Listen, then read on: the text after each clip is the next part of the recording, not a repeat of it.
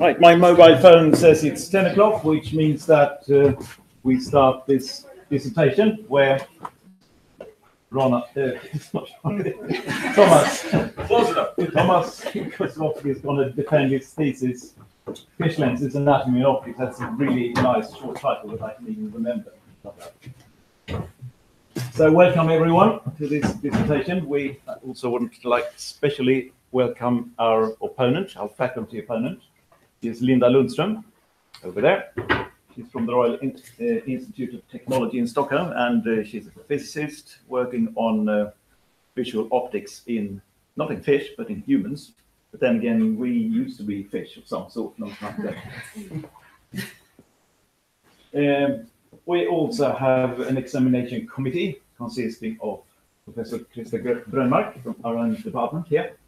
Krista is a aquatic ecologist, so certainly knows about fish and what they need to see. We have Ron Douglas from City University of London, who's an expert on fish eyes and fish vision. You've done lots of really wonderful papers on deep sea fish, which I really admire, so it's a pleasure to have you here. We have Anna Stradner also from Lund University, but from another department, from the Department of Chemistry. I know you've dealt with all sorts of things with proteins, how they pack and how they move and things like that. And also been working on transparency in lenses, human lenses, I guess, or no? Calf lenses. Calf lenses, right, yeah. So we've got a very competent examination committee, knows everything that you would like to know. The procedure today is such that we'll start with Linda, who will give a general overview of the field, after which Tomasz will present his thesis. And after that, the actual dissertational opposition starts, where Linda will ask lots of nasty questions to Tomasz until he's completely exhausted. And when he's completely exhausted, then we'll give the examination committee opportunities to make him even more exhausted.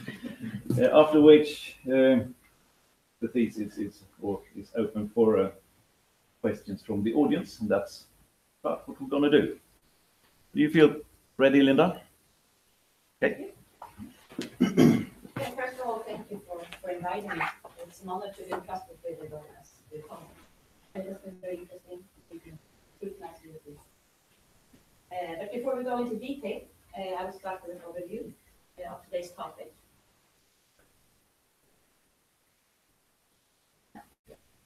So the optics of the eye, and I will talk about the eye that we are all familiar with. So I will start with talking about the human eye, and then I let Tomasz dive into the eye of the fish. This is a very multidisciplinary subject, and I have approached it from the side of the physics point of view. So that's the perspective that we're going to get this presentation in now today. And I will tell you a little bit about the optics and how fine-tuned the optics of the human eye is, and especially about the characteristics of the crystalline lens. But starting with an overview, that the human eye is a complex organ that can detect information about objects at a distance by analyzing the reflected light. And so it's a canopic eye. That means it has two main components. It has an optics component that corresponds to the objective of the camera, and then it has a sensory component that corresponds to the sensor of the camera. That's the retina. The optics component usually this calculus consists of two components. We have the first surface here, that's the cornea. This is the surface between air and the water-like substance that we have inside of the eye. And when the light is reflected by the cornea, the cornea is the main component in this reflectance, in this refraction of light. The second component is the crystalline lens, which we will talk a lot about today. So the crystalline lens and cornea together refract the light into the image at the back of the eye. cornea, the human eye also has an iris that plays a role in how the quality of the image on the retina will be, and that's the iris. The iris is limiting the pupil, so this is the aperture stop of our eye, and that will also have influence on the image quality. So when the light has been refracted by the cornea and the crystalline lens, it will pass through the water-like media, the vitreous body, that doesn't have any optical role except for that it should be transparent and emit light passing through it. So there are no blood vessels as such in the vitreous body. The blood vessels that you see being drawn here on the retina, they are not within the vitreous. So hopefully the light ends up successfully at the retina. And here at retina we have two areas that are of special interest for the human eye. One is the fovea, or the macula. This is where we have our densest packing of photoreceptors. So this is where the cones are very densely packed to give us a high spatial resolution. And that also means we see this small pit here. That means that it's also, here we don't have any blood vessels in front of the photoreceptors to give as accurate vision as possible. So the photoreceptors are converting the information in the light into electrical signals. The first image processing is done already at the level of the retina. So the information from the photoreceptors are transferred via different neurons, bipolar cells, and eventually ganglion cells to send the information to the brain. And this information is sent via the optic nerve that leaves the eye here in the optic disc. So here we don't, that's our blind spot. So here we don't have any vision because here we have the nerve ends or the axons of the ganglion cells leaving the eye. So to have as good accurate vision as possible, or at least as high spatial resolution as possible, we need to get a sharp, nice image on the retina. And that means that we have very high demands on the optical components because they need to deliver this sharp, nice image. So I tried to make a list of what demands we have on our optical components, on the cornea and the crystalline lens. So they need to provide the correct optical power so that we get the image to actually end up at the plane of the photoreceptors. That we don't have any focus in the image. And we need to have a very high transparency, otherwise the light will be scattered and we get lower contrast image.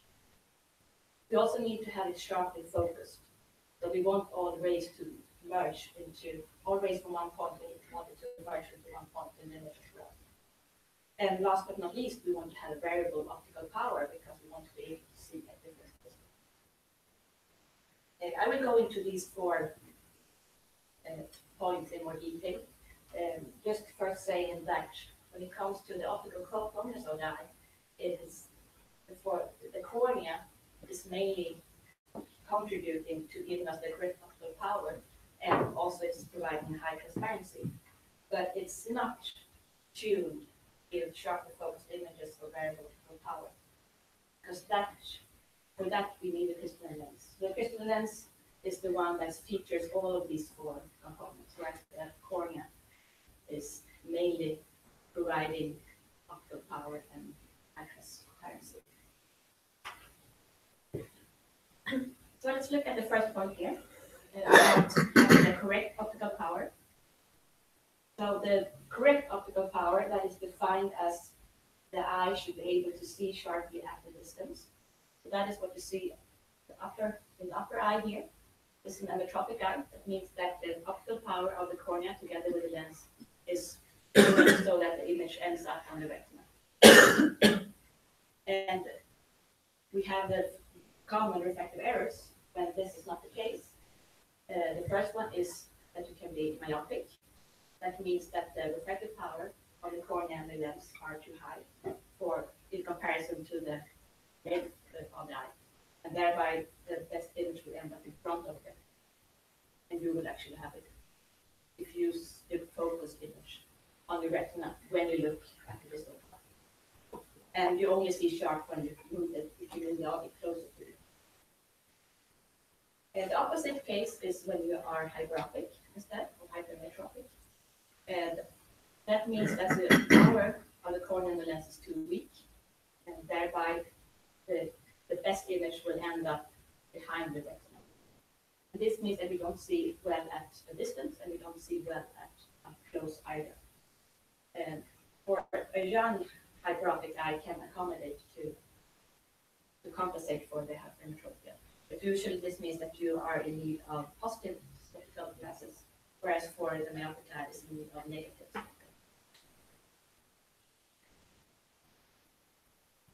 So the cornea and the crystalline lens are both contributing to the optical power of the eye. And the cornea is it's a surface. I was almost saying spherical surface, but it's not. It's actually a spherical shape. It has about 8 millimeters of radius of curvature, and since it's a surface in between air and water-like substance, it will contribute to about 40 diopters. So the cornea contributes to the majority of the refractive power of the eye, whereas the crystalline lens gives rise to about 20 diopters. Actually, this power of the crystalline lens is higher than what would be expected when you first look at its shape. Because the crystalline lens is immersed in a water-like medium here that is very light, that has a very refractive index that is very similar to its own refractive index. So, despite of the surfaces being curved, it would have been predicted not to have such a high power. However, the refractive index within the crystalline lens, here you see a cross section of the crystalline lens. The refractive power within the crystalline lens is not uniform. We have a lower refractive index in the periphery of the lens, or the outer edges of the lens. And then as we move through the cortex and into the nucleus, the refractive index increases. And this is called the gradient index. So one often refers to this type of structures as green lenses, green profiles. And the nice thing in using a green profile is that you can get higher powers, refractive powers out of it than you would have if you would just have a uniform shape. So if we would replace the crystalline lens with a lens of the same shape but with uniform material inside, we would need to have much higher refractive index of that lens than what the eye is actually having. It's a very nice feature of nature to have made this gradient index. And gradient index lenses are also manufactured nowadays for other purposes, just because it can provide this refractive power independent of how you curve the surfaces. You can actually make a flat surface with lens that has power because how you design your refractive index profile. So moving on to the next point regarding the high transparency of the optics. I'm here only looking at the transparency of the cornea and crystalline lens. Of course, we have the aqueous humor in the anterior chamber and also the vitreous body, but they are more water-like structures. They are more transparent by nature. However, it is quite astonishing that nature has been able to make the cornea and the lens as transparent as they are. Because the cornea, both of them are quite rigid. Now the cornea, in the human eye, the cornea is more rigid than what the lens is. So the cornea consists of collagen fibrils that are oriented in very regular patterns. And that it's the regularity of these patterns that makes it so transparent to light. The same goes for the lens. I think that we hear Tomasz talk more about the transparency later on. But the lens has also specialized on how to make the cells within the lens, the fiber cells in the lens, as transparent as possible. And one of the key factors here is that this, again, that the fiber cells are ordered in these regular patterns, these shells that are very regular. And that means that they don't scatter light as much. If you would have irregularities, or if you would get irregularities either in the cornea, that can happen if you get a scar or something in the cornea, or if you get irregularities within the lens, that happens in cataract, then the light that hits those irregularities will be diffusely reflected all over. And the main problem with this is that the scattered light that ends up on the retinal plane will lower the contrast in the image and thereby making it harder for us to see.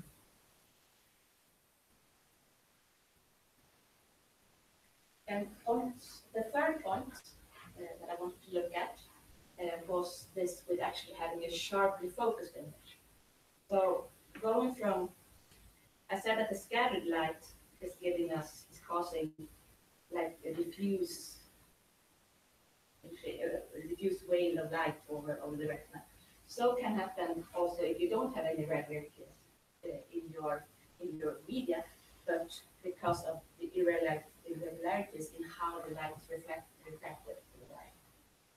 So one of those things is called spherical aberration, and this occurs when we compare the rays that are entering through the center of the pupil, or through the center of the aperture spot, so the sheet right here.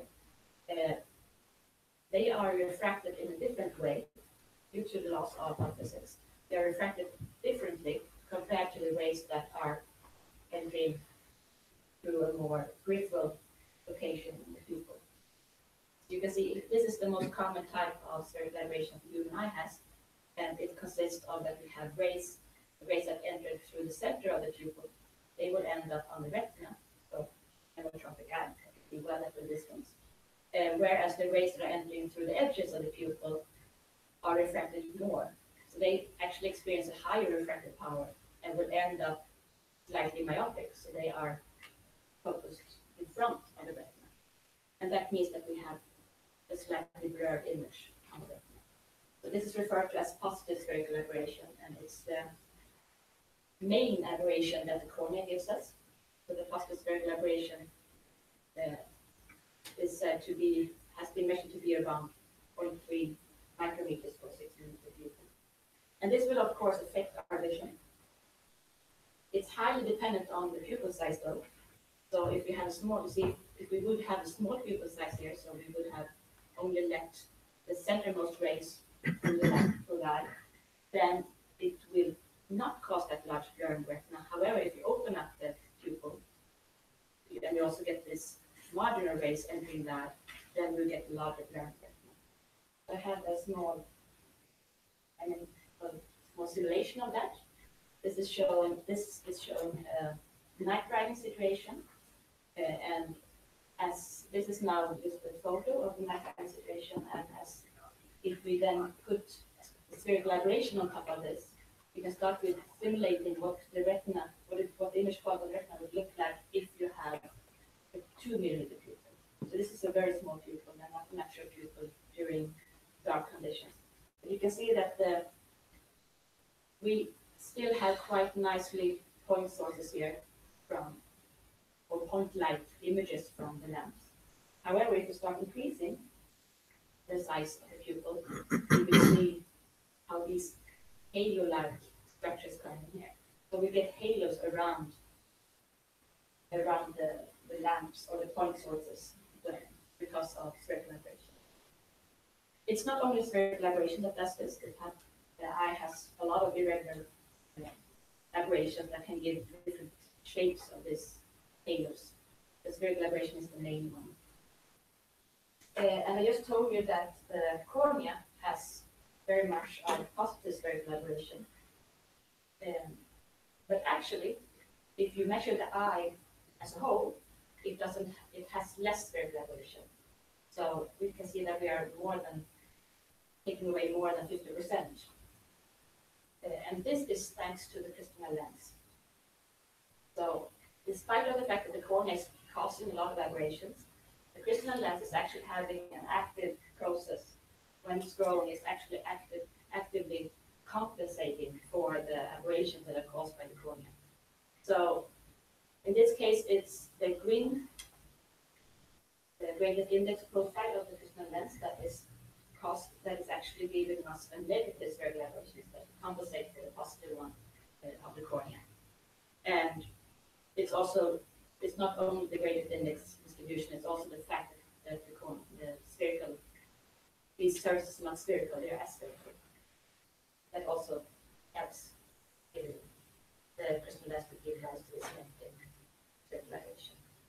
So there's an active process optimizing image quality when the crystalline lens is growing. So moving on to the last feature of our optics, and that is the fact that we have a variable optical power, at least as young. So that means that even though the eye is ametropic at distance, you get a sharp image from the retina when you move distant objects. When you start looking up close, so you start having your object closer to you, you still want to have the image on the retina. And that means that we need to increase the refractive power of the optics. And this is a process called accommodation, and it is made by the lens, or maybe more accurately by the muscles, the cellular muscles around the lens. So what you're seeing here is a drawing of the eye. So on this side, we have the relaxed eye, that is when you look at distance, and on this side, we have the accommodating eye, when you look up close.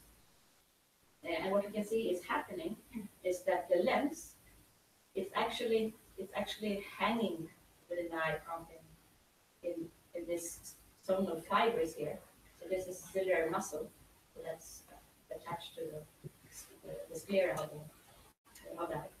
And when we are in our relaxed accommodative state, the cellular muscles are relaxed. So it means that they move back towards the sclera and they stretch the zone of fibers. Whereas when we accommodate, look up close, the cellular muscle will contract. That means that we move closer to the lens, relaxing the fibers. So thereby the lens is not stretched anymore, but it can go back to its more curved shape.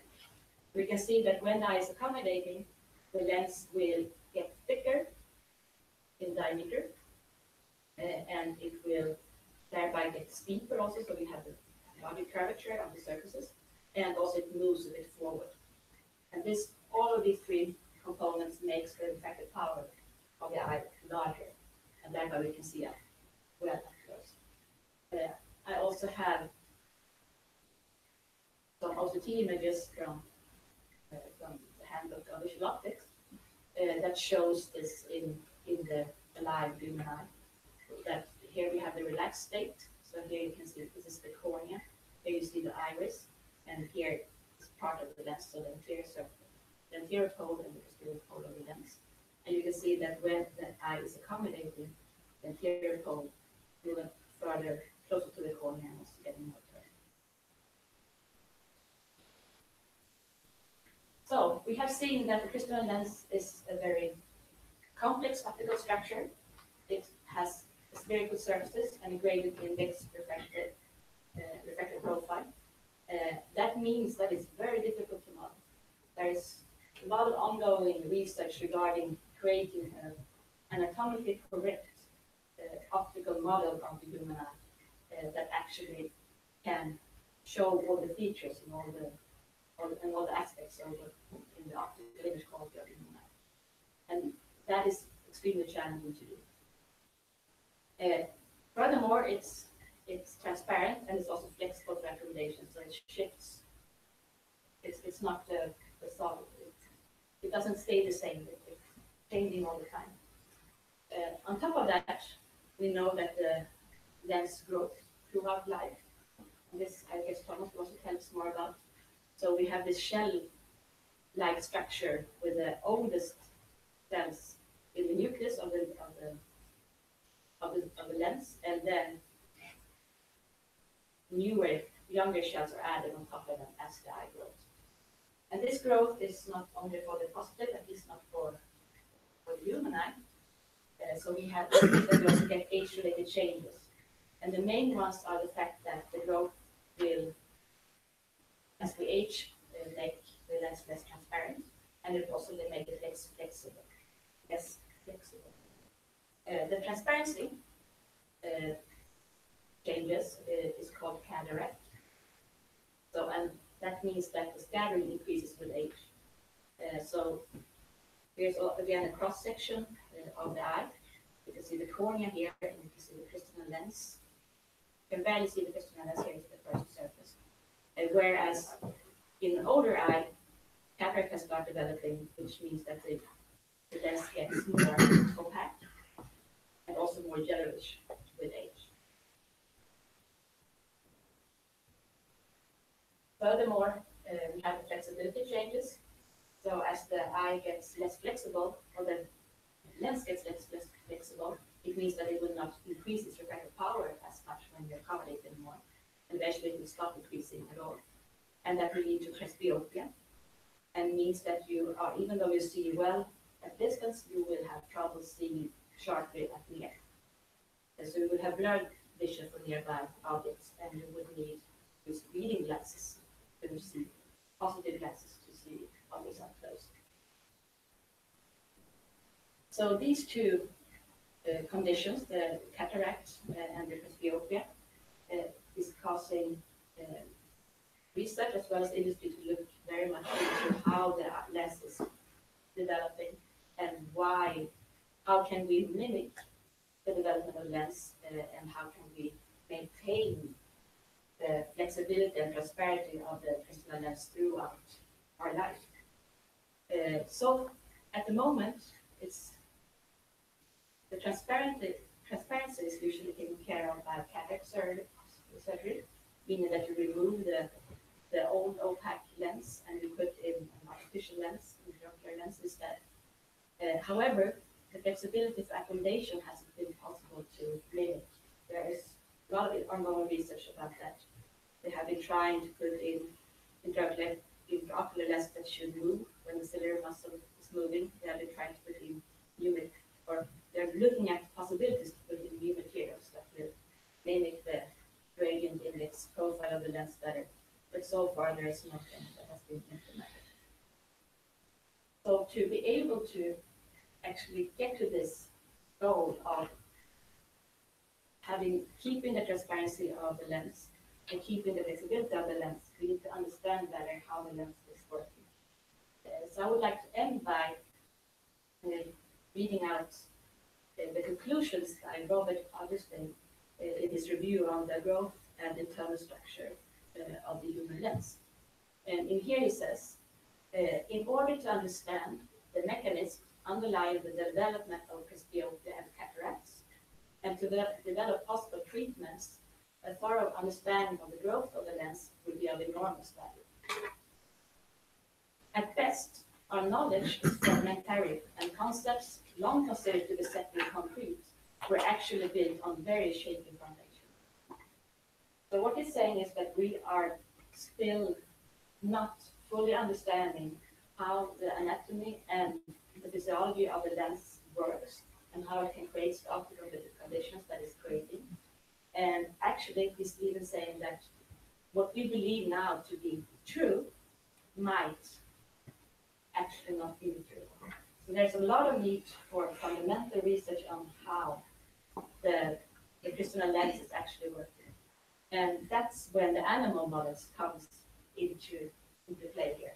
Because we need to understand what's happening, and the best way to start looking is to start seeing what happens in animal models, where you can look at different ages, you can look at what happens when you change different conditions. You have so much more freedom in investigating the different parameters. So that's where I thought Tomasz will take over and tell us about one of the animal models. Thank you.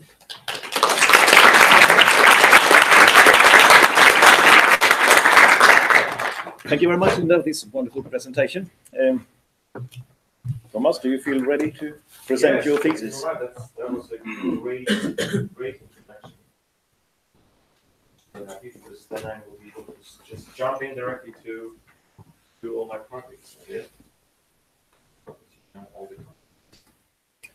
the So, imagine your plane crash, you landed on a tropical island, you need to survive, you need to probably start fire. If you travel with a magnifying glass, you probably can collect enough light to start in one point to actually heat up a grass or a little bit of wood and start a fire. Assuming you're not traveling with magnifying glass, you can solve this problem by making your own lens. Because we are a terrible species, even though there's no humans on the island, there's probably garbage there. So you can pick up a plastic bag, fill it with water, and if you will make it into a sphere, it's good enough to actually collect light to concentrate it on the ground and start a fire. You don't have to believe me, there's plenty of YouTube videos showing just that. So it is possible. So if it's so easy to make a lens, then how come when you want to buy an objective camera, it's so expensive?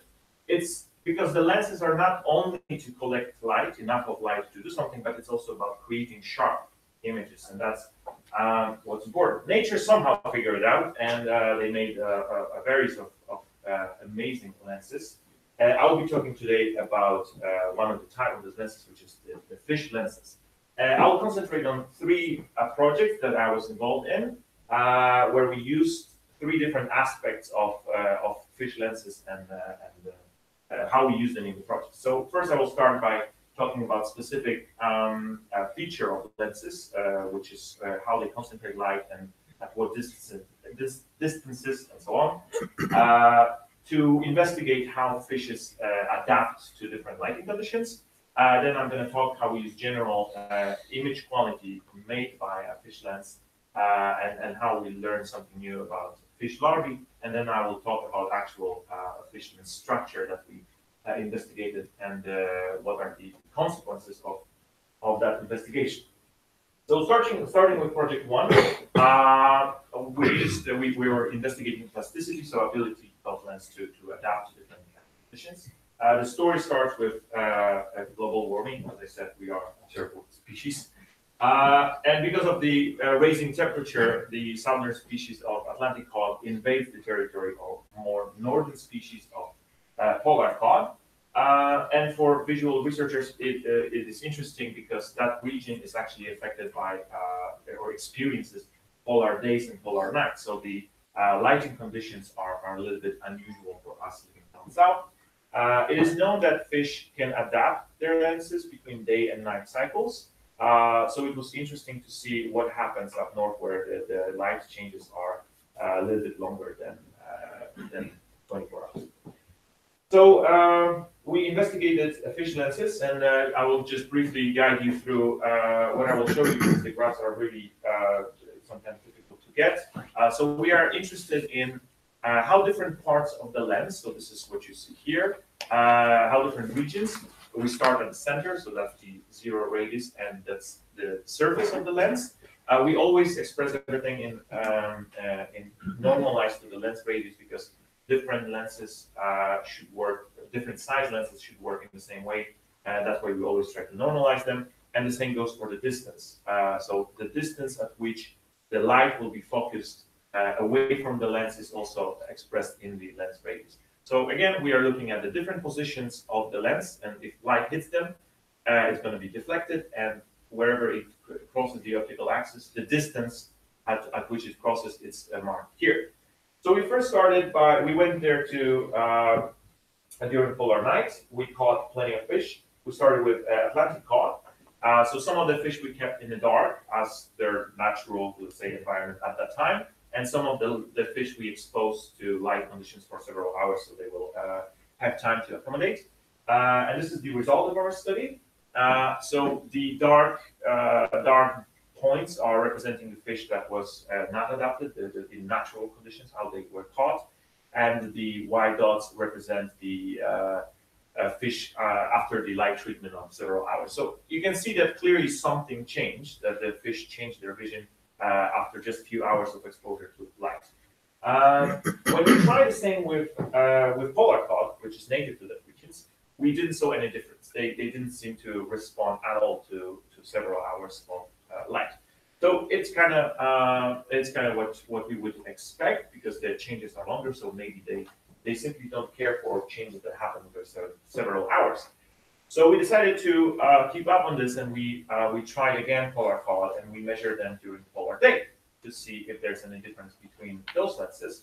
And yes, there's a difference. They changed their optics, maybe not in the same way as the Atlantic cod, but you see that the polar day, which is marked in white, is very different than the polar night lenses, which means that polar cod change their lenses, but the changes that are more longer term. So that basically, to conclude this project, it seems that the fish that is south, it's kind of intuitive that the fish that experiences naturally circadian changes of light conditions, they have faster adaptation, short-term adaptation, whereas the species from that experience longer changes of light, they have longer plasticity or longer time for adaptation. Switching to project 2, where we investigated the fish larvae by using image quality made by their lens. We tried to investigate their optics a little bit, and we noticed that their lenses, when we put them in the immersion medium, they were basically getting damaged, or they were sometimes even exploding. So we decided, we figured out that it's probably osmolality that is causing the problem, so we decided to test it. We built a setup. This is not in scale, so we put a tiny little lens on top of a glass slide that was placed on top of a tube with water, and at the bottom of which there was a metal grid that was illuminated from the below.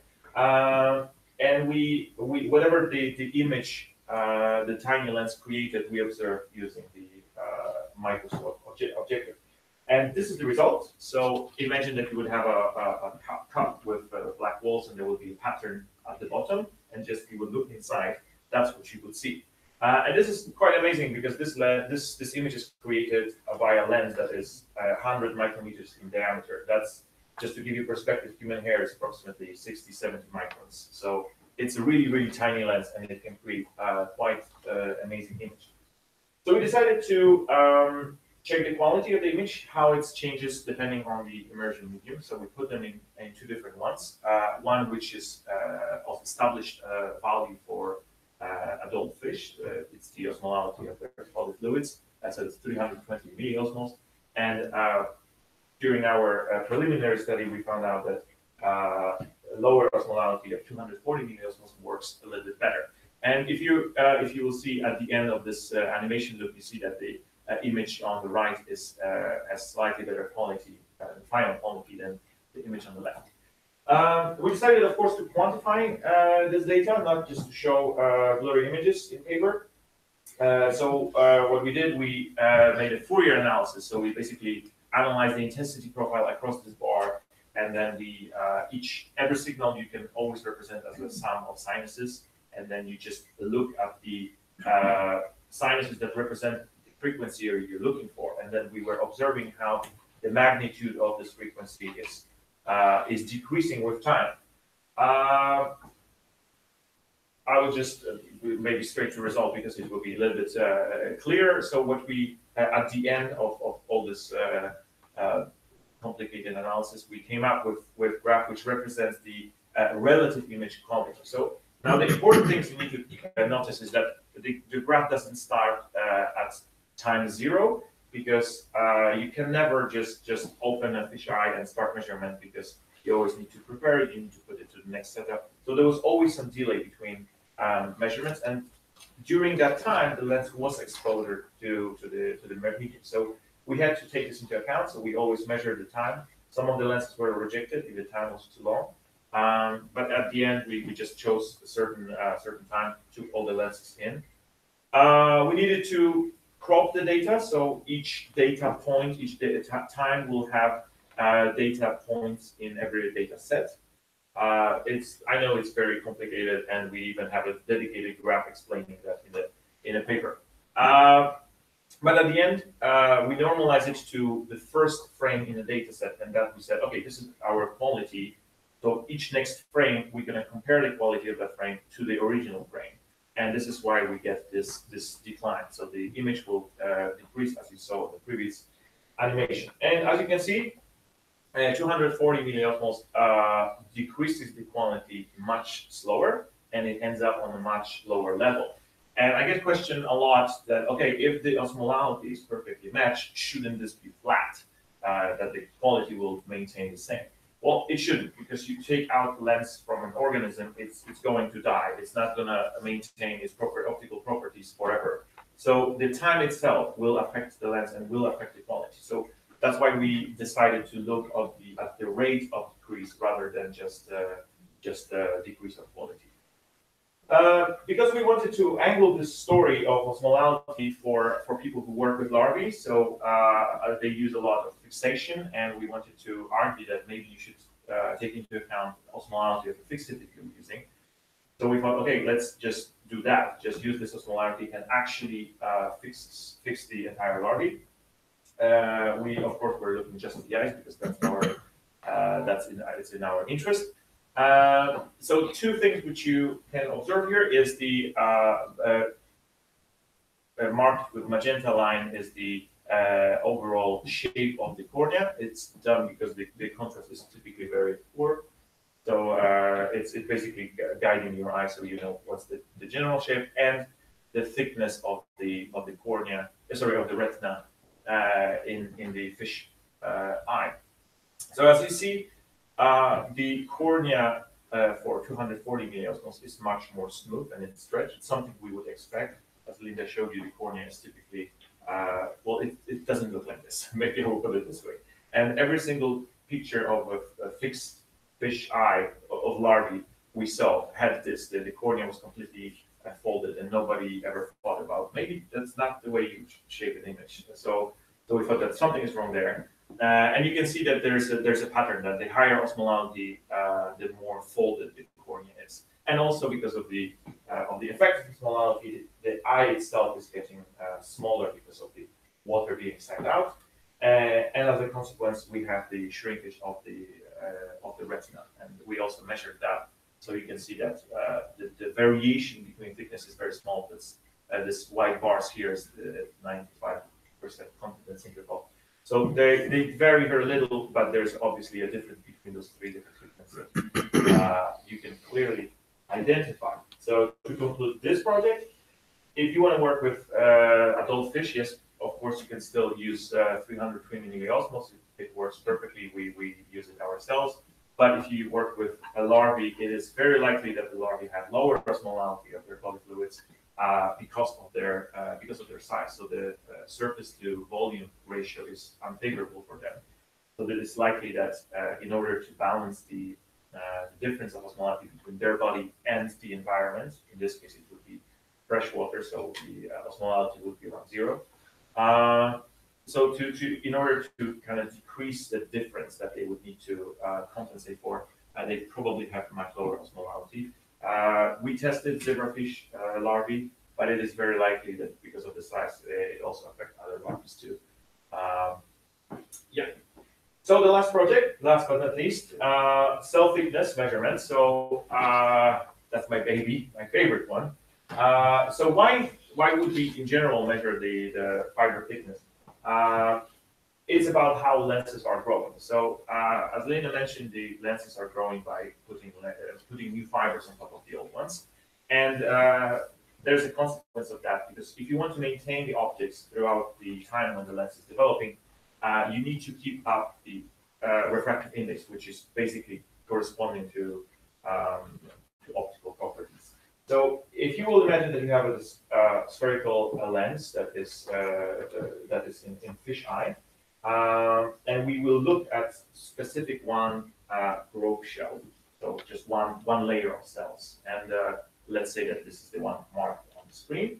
If we want to see how it's going to change throughout the life, so let's add some figure.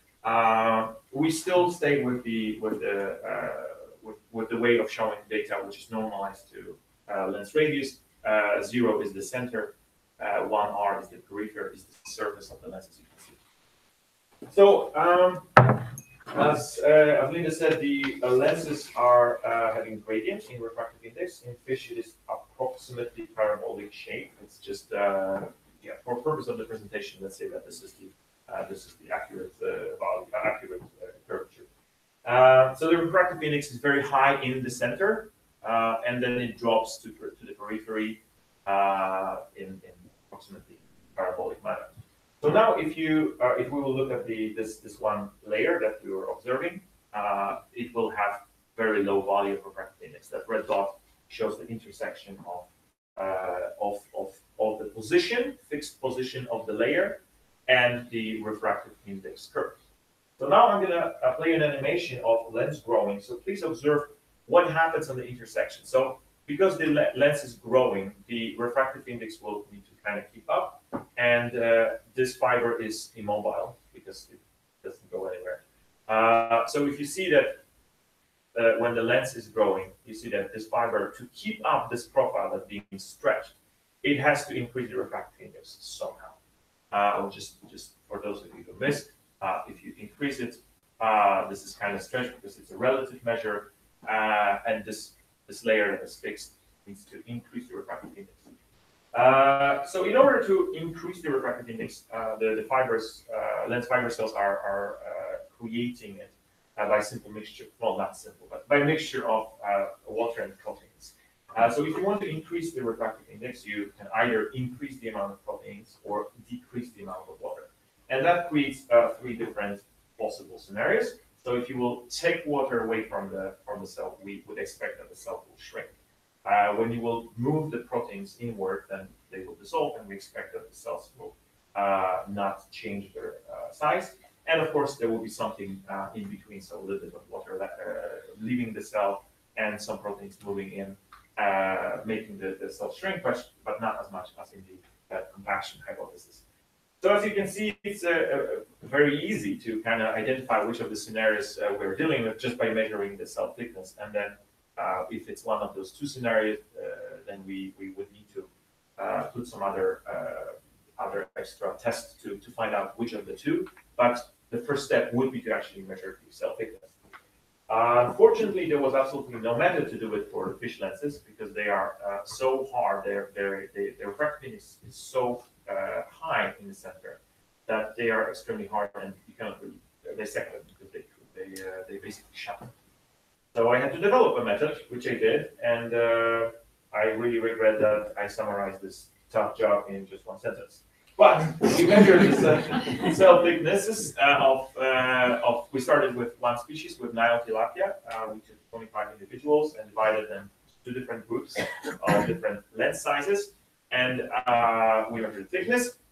So that's what you see here. It's expressed in micrometers, and here you have 4 different categories, or 4 different positions at which we measure. So we measured the 20, 40, 60, and 80% radius, and at those 4 different locations. Yes, the data is it's a box plot, so it's basically almost like a raw data. We are showing you what we measured without any cover up with statistics. So all the boxes represent 50% of all the data. That's where all the 50% of all the measurements from this spot is within this small box. So there's 3 things you can observe here. Is that there's almost no difference between the radial positions, that they all seem to be overlapping quite largely. That there is basically no difference between small and large lenses, that they are, well, but they're still overlapping quite largely. So the difference between small and big, there's almost none. There's no difference between radial positions, and also the overall thickness, the average thickness is quite low. It's around 0.8 micron, which is quite surprising because that gray region you see, this is approximately the region of visible light, at least for fish. So you see that plenty of cells will be within the visible light range when it comes to size, which is something we did not expect because there's many things that can go wrong, optically speaking. So we decided after this interesting discovery to include more species. So we added 8 more species, and we repeated also the Nile tilapia. This is not really great here. But you can open, if you have pieces, you can open page 45. It's figure number 10. So as you see, basically all the species, so here we changed a little bit our strategy. So we didn't measure for specific points. We actually decided to go as close to the center as possible and then just start measuring along the radius wherever it is possible, and that's the result. So that's why you have this kind of clouds of points of measurement. And you see that most fish, they have the relatively flat profile, meaning that the thickness does not depend on the radial position. So here on the left, again, center of the lens, and here on the right is the lens periphery, lens surface. And here, of course, the micrometers as thickness.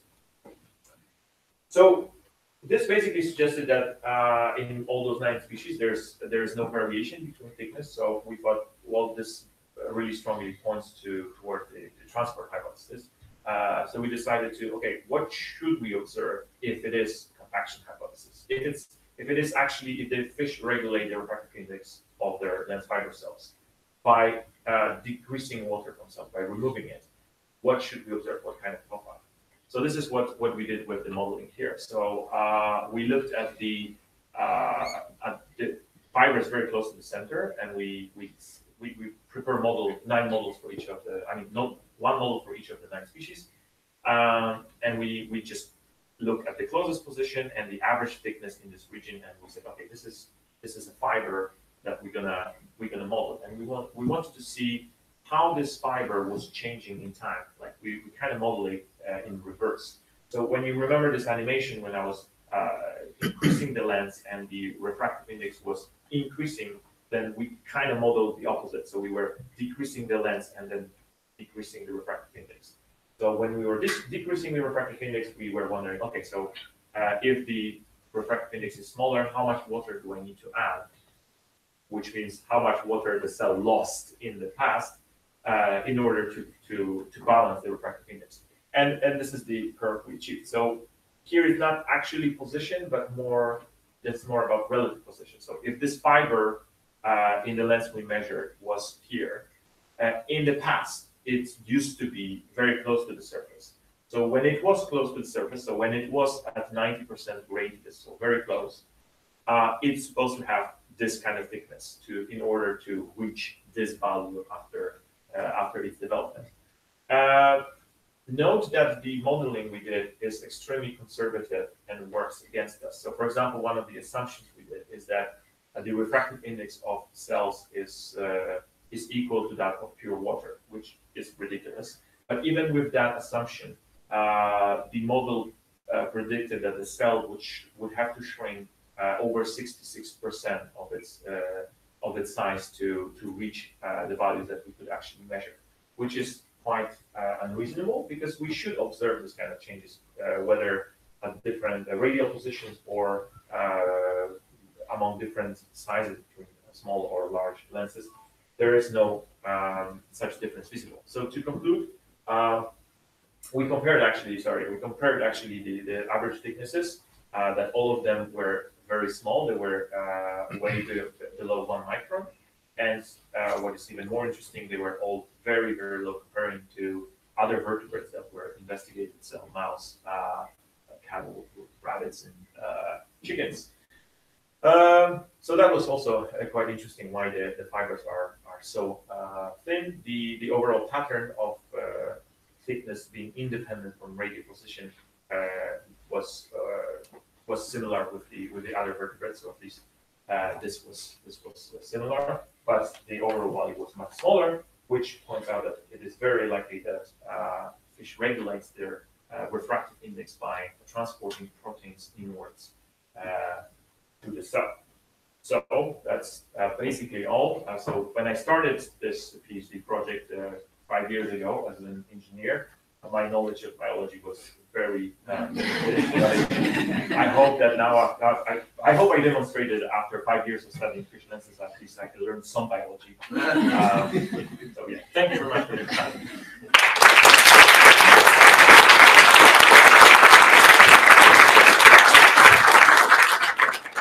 Thank you very much, Thomas. Now, Linda, the floor is yours.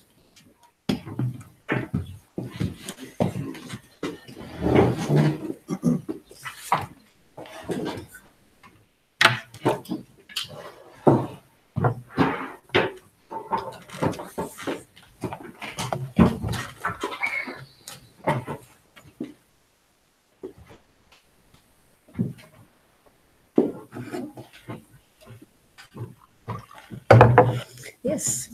Thank you for a very nice presentation. I think It's a very great introduction. I think that my knowledge on the fish is about where you showed there. But I will try to do my best and have you help me understanding better about the fish. So my first question is really basic regarding, I understand why you go to animals to look at how the lens is growing and what the anatomical properties determines the optical properties. Yeah. But why the fish? Why the fish model? Why not any other animal?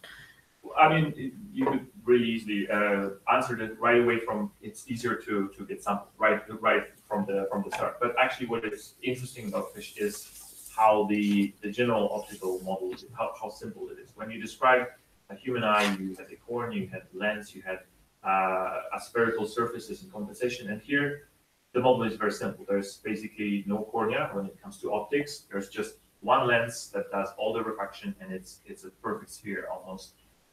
So the modeling of it's much easier, and it actually allows to investigate certain properties that we cannot do with the same precision with other lenses. It's mostly about the investigation of refractive index distribution, which is like very often it's a missing piece that allows us to study for the thickness or growth, and that is possible thanks to the simple geometry of fish lenses that allow certain mathematical operations that other shapes do not. Yeah, because with the fish eye, you can actually, or the fish lens, you can actually make an accurate model. Well, Can't you? Yeah. That is actually predicting, Yes, anatomically correct, yeah, and still predicting optical quality. Yes. Yeah. Yeah, and it's very tricky in some other species. Exactly. That's true. Yeah, you mentioned because there are some things that are very different from the human eye and the human lens. Especially, I was thinking about regarding cataract. Yeah. Do fish get cataract? Yes, they do.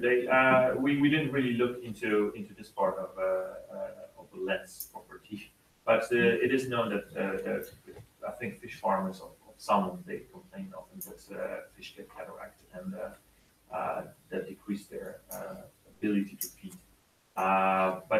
So yeah, it's a thing that happens too.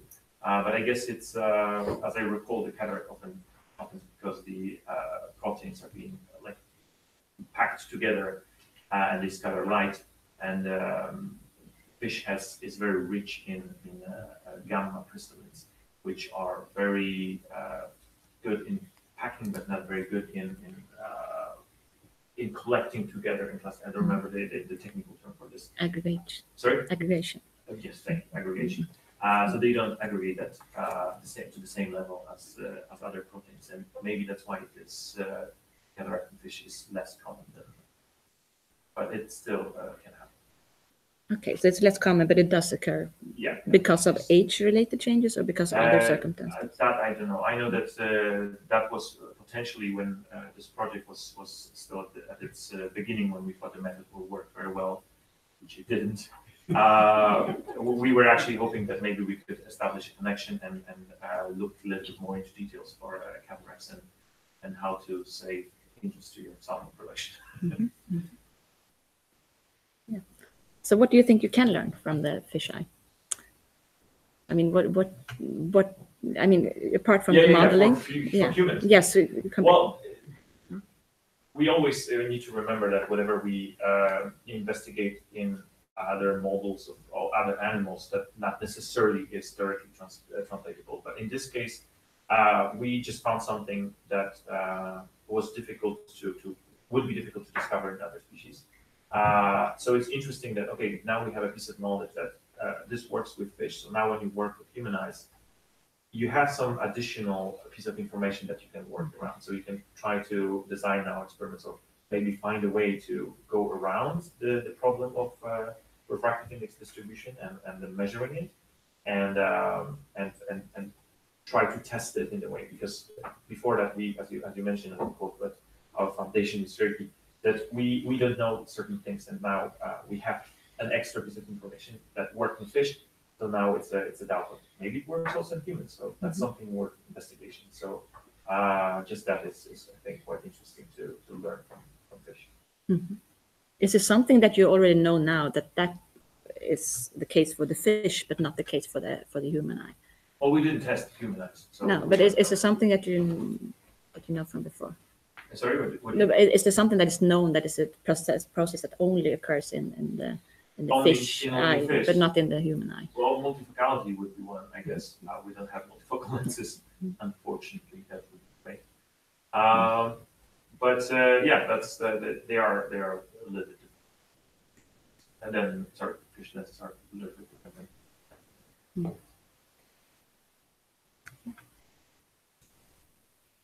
Yes.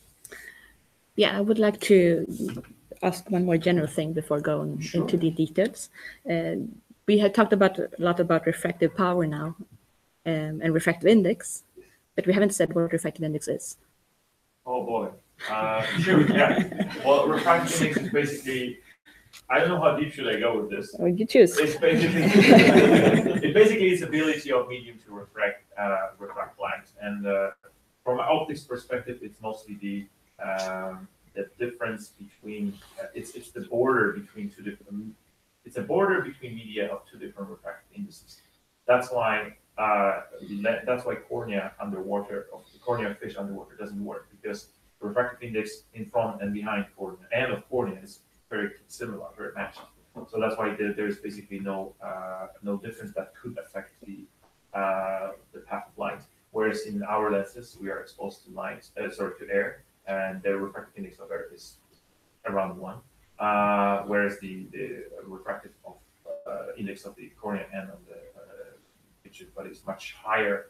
That's why we have all the refractive power, which again we lose when we dive underwater, and that's why we have really poor vision when we dive without any goggles to put this thin layer of air in front. Yeah, so that's the basic principle of refractive index. It's basically ability of refracting light. Yeah, what happens to light when it enters? I mean, It slows down, basically. Yeah, that's what happens. But that's physics. Let's not make people leave. It's basically slow. It's one interpretation of the refractive index is basically that the kind of light bounces between them, so that it takes a longer path. So very often you can, when you work with refractive index, you can talk about optical path, which is the geometrical path, the distance that light travels multiplied by refractive index. And that's why you don't have to kind of think about what specific environment light goes through. You calculate the optical paths, and then that's very important, especially for interferometers, for example, when you want to make the arms of the interferometer, the face to be overlapping. You want to make exactly the same optical path, and that's why whenever you introduce some refractive index, you need to take this into account. Okay. How it works. I think the concept of that it slows down light is a very nice way to understand what's happening. So when the light actually when the rays comes and enters a surface that is oblique somehow to the entering light, the rays that are coming in first would start going slower than the rays that come in later, and then the whole beam will bend. It's much clearer to demonstrate when you actually show the wave front, because then it's actually, you can see that, okay, this part is slower, this one is still traveling, and then you actually see that if you will put a flat wave front and you will start drawing it yourself, you can actually see how it's curved, and then you will see that it's really great to actually see it in this way. Yeah. So what material properties is it that constitutes in the lens now? So we concentrate on the lens. Yeah. What material properties is it that kind of sets the refractive index? That's the protein concentration. But the two, you mean the interaction with light? No, I was. Yeah, I guess it's just because the proteins are dissolved in water, so they basically have a solution which has higher refractive index. But if you mean if you ask about more on atomic level or molecular level, then I don't really know about the interaction. I was looking more of a concept refractive index rather than specific interactions and what is happening. No, I'm happy with the more general. Right. And as you already mentioned, there are different crystallines. Yes. that can refract differently? Well, I mean, it's basically about how much concentration do you need to reach a certain refractive index. And typically in invertebrate lenses, we have alpha, beta, and gamma crystallines, but there are many others. There are some taxon-specific refractive, crystallines, which have different refractive index increment, which is the property of how much concentration affects the. So that's why in fish you will see a lot of gamma crystallines, which have high refractive index increment, which means that smaller changes in concentration increase the refractive index to much higher extent. And but also this causes the lenses to be so hard. So for example, lenses that needs to be flexed for accommodation, as you mentioned. So fish is sneaky, and they're just doing it by physically moving the fish, the lens closer to the retina. They do not flex it, so that's why they don't care about that the lenses are so hard. Whereas in other species, for example, birds, when they need to have high flexibility or high ability of accommodation, they actually have very little or no gamma crystallines. The lens would be too hard, and they couldn't flex it. That's crystalline. So how much of the alpha and the beta crystallines does the fish have? There is very little actually study to actual distribution. I think I found just one investigation, but that investigation reaches half of the radius basically, and then I believe that it's a limit of the method, because then suddenly there's like, okay, there's no other crystalline, there's just unsolvable crystallines there, which is kind of weird. Like, it's a black box basically. Like, we don't know what's beyond that point. But to that 50% radius, there was alpha and beta crystallines, and what was actually interesting is that they were on the similar level throughout the radius, and they conclude from that study that it's not only the amount of crystallines, but it's also some form of interactions between them that would affect the refractive index. As I said, in the model, we made a more conservative assumption. So we assumed the best possible scenario to increase the refractive index fast. So that's why we concentrated just on the crystalline, on gamma crystalline, and we said, okay, there's no other crystallines, because it would it would make the model a little bit weak. It's just we wanted to see if the model with so conservative predictions, and which are basically not realistic, if this already can kind of show our point, then it's likely that more realistic model, which is less advantageous, would actually be the case. Yes. Yeah, I was wondering about this with the gamma protons or the gamma crystallines, what they are, because could they be the reason why it's less common with cataract in fish than it is in humans?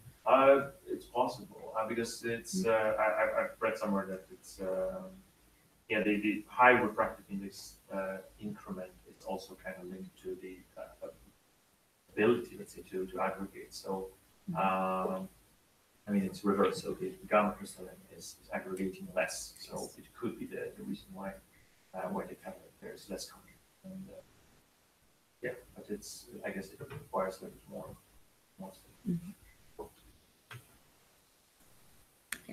Yeah, talking about the aggregation of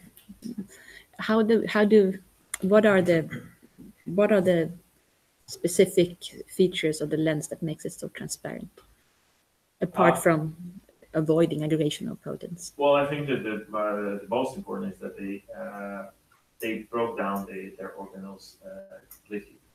They basically they only keep several layers of cells that are still metabolically active. They still have organelles.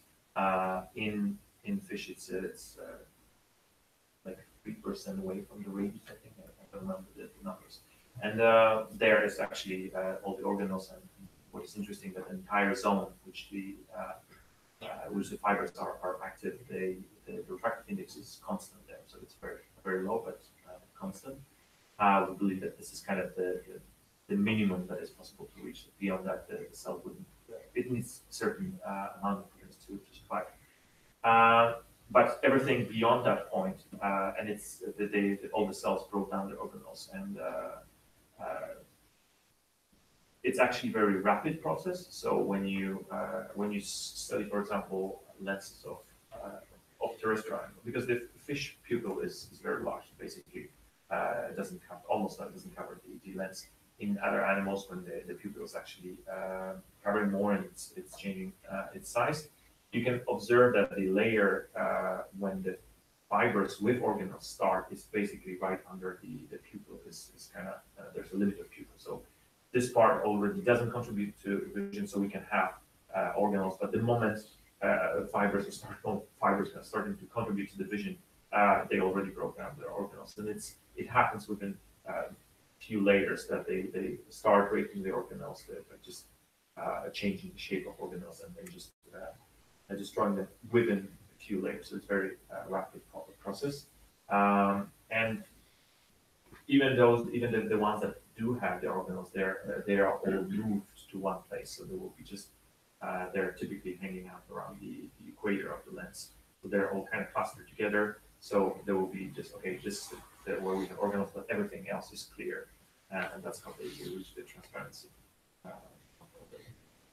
Mm-hmm. Yeah, we understood that in some species you can have the organelles.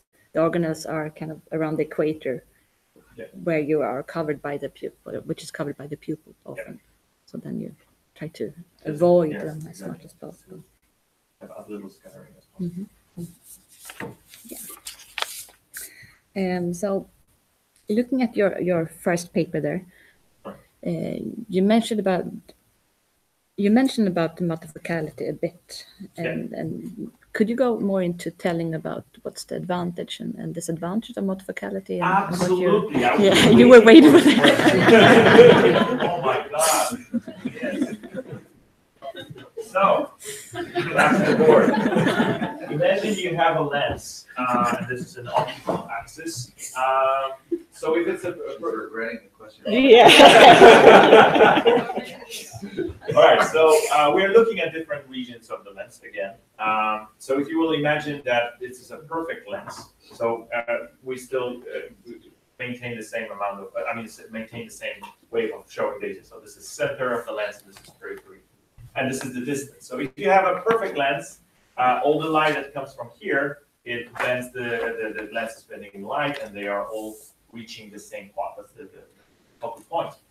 So if you will look at the, you kind of plotted the same thing as I showed you with the Atlantic and polar cod. So basically that's the graph. So it's the distance at which light is bent depending on different positions. So that's approximately what you will see from a perfect lens with no aberrations. However, lenses are not perfect, as you mentioned about the spherical aberration. So this is what happens. The further you go away from the center, the more light is bent.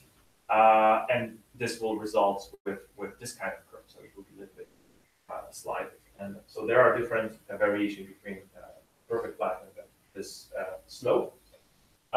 We can also introduce the chromatic aberration, which is basically the property or aberration connected to material. So different refractive, different waves are bent in different ways, because there's a refractive index depending on the wavelength. That's not just general refractive index, but it's wave independent. So shorter wavelengths are typically focused much closer than the longer one. But as you see this graph, what the spherical or the chromatic aberration did is just basically took the same shape and just moved it along this line. So it's basically the same shape that it's moved. So now if you imagine this wacky multifocal lens, which has three different regions. So there will be this region, and this. And it will have all different refractive indexes. Then you may end up with this kind of weird shaped curve, which that would be the multifocality.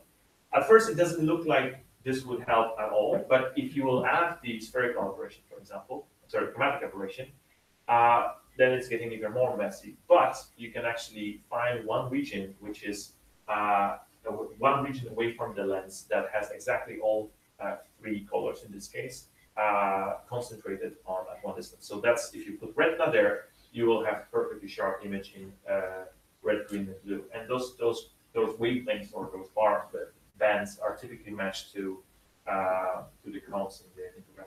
So that's why multifocality, this is how basically multifocality works to compensate for chromatic aberration. Mm-hmm. Yeah. Do you know why did the fish develop multifocality, or did the fish develop multifocality, or did it came before that, or? I don't know who was first. I don't want to make that claim. But they have multifocality because they have a very short, they have a very small f number. So the focal length and divided by the aperture is this ratio is very small. So this causes a shallow depth of focus, which means that any single aberration basically very quickly deteriorates the vision a lot. So that's why they need to have very well compensated image for chromatic or spherical aberration. That if you would have a little bit larger depth of focus, you could kind of let some things slide. You don't have to have perfect image. But in this case, it's so small that any deviation will make this vision not work. I guess that's one multiple problem. Do you know the amount approximately? I mean, in the human eye, we usually say that's a 0.25 diopters of depth of focus and 1 diopter chromatic aberration. No, I don't. I'm sorry, I don't think I know the actual amount. But I guess it depends also on the species. Yeah. Yeah, so we'll have different types of eyes, so it's hard to tell one value. Mm-hmm. Yeah, I was. Now you showed us the. Let's see if I say it right. Now you showed us kind of the laser scanning results. Yeah. What would it look like when you do Schlieren photography? I mean, do you have that nice image? Yes, sure. I guess you were prepared for this.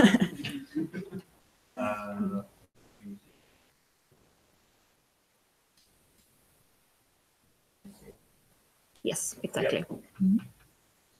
So tell us about the colors. Yeah, I think that's the question people always have. That does it mean that this region focuses blue light and this region focuses red? No, it doesn't. It's this is more. What I would say, this is more of a color coding for us. So it's more about the relative values or distances between. So you see that, for example, those peaks, they are focusing the same kind of wavelength, whereas this one focusing different ones. So it's more about differences and seeing in relative measures, because these colors are basically depending on a little bit on setup, because Schlieren photography is basically you have a pinhole at approximately where you have the focal length, and then everything that is a little bit slightly defocused in that region will be cut out. So that's why only the colors that are sharply focused in that particular spot will show. That means that if you will move this focus and move this pinhole, you can actually change the scope. So we always try to move it the way that you will have a wide center, because the center is typically will go through anyway. So that's why we always try to kind of adjust it to this, but you can always move back and forth. So it's really hard to tell, because we need to have a more physiological context of how far the retina is from the lens to actually talk about a specific color. So those colors are basically color coding for us. It's not. It doesn't mean that this is the region for blue. It means that it's region for shorter wavelength than this one, but we can't really talk about colors specifically. But when you choose the location of this pinhole, you choose it based on. We typically want to illuminate the entire lens, so that's the basic function. And then we always try to make this as basically white, because that's where you will have beams coming almost parallel to the optical axis. So that's why a lot of light will go through, a lot of wavelength. So that's why we try to always find this as our spot, as a kind of point of reference. Yeah, for the sheaf ray, you're not expecting chromatic aberrations. Yes. Yeah. Mhm.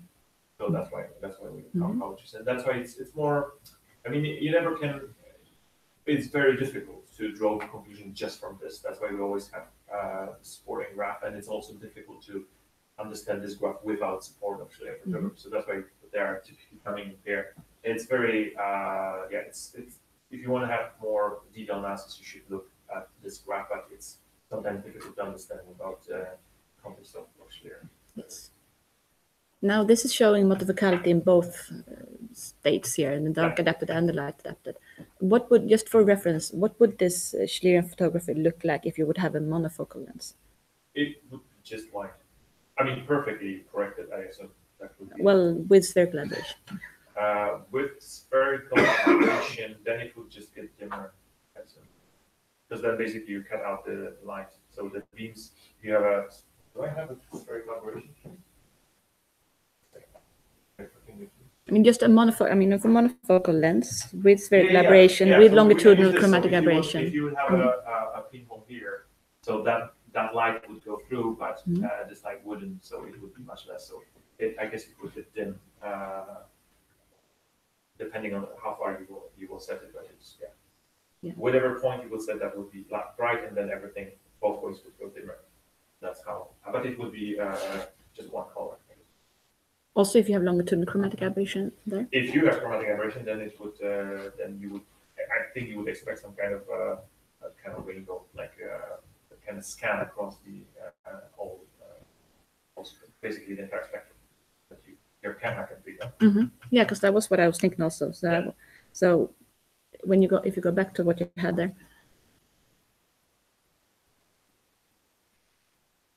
So what is it that enables you to say that this is multifocality and not only a monofocal lens with spherical aberration?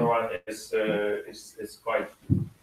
I understand the computer, but typically you see that there are like very distinct bands. So, for example, the colors between the two bands are approximately the same, whereas this one is completely different. That's why we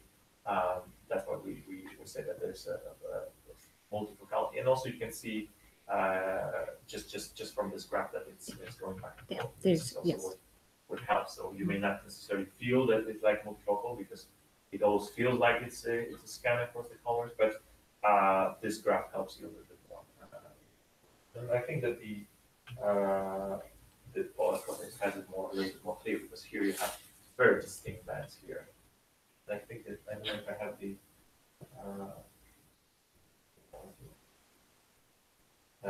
It's the, well, actually, if you will look on the multiplicality from my cover, that's not this. That's actually, this is drawn, but it's a reproduction from one of the images I had. So then you can actually observe this, and that's obviously that's a little bit clearer that there's something funny happening. You see that it's going back and forth. If it would have been only longitudinal chromatic aberration there, it would be, as you said, it would be a rainbow-like structure, not shifting back and forth. Exactly. Yeah. Those are yes. either way.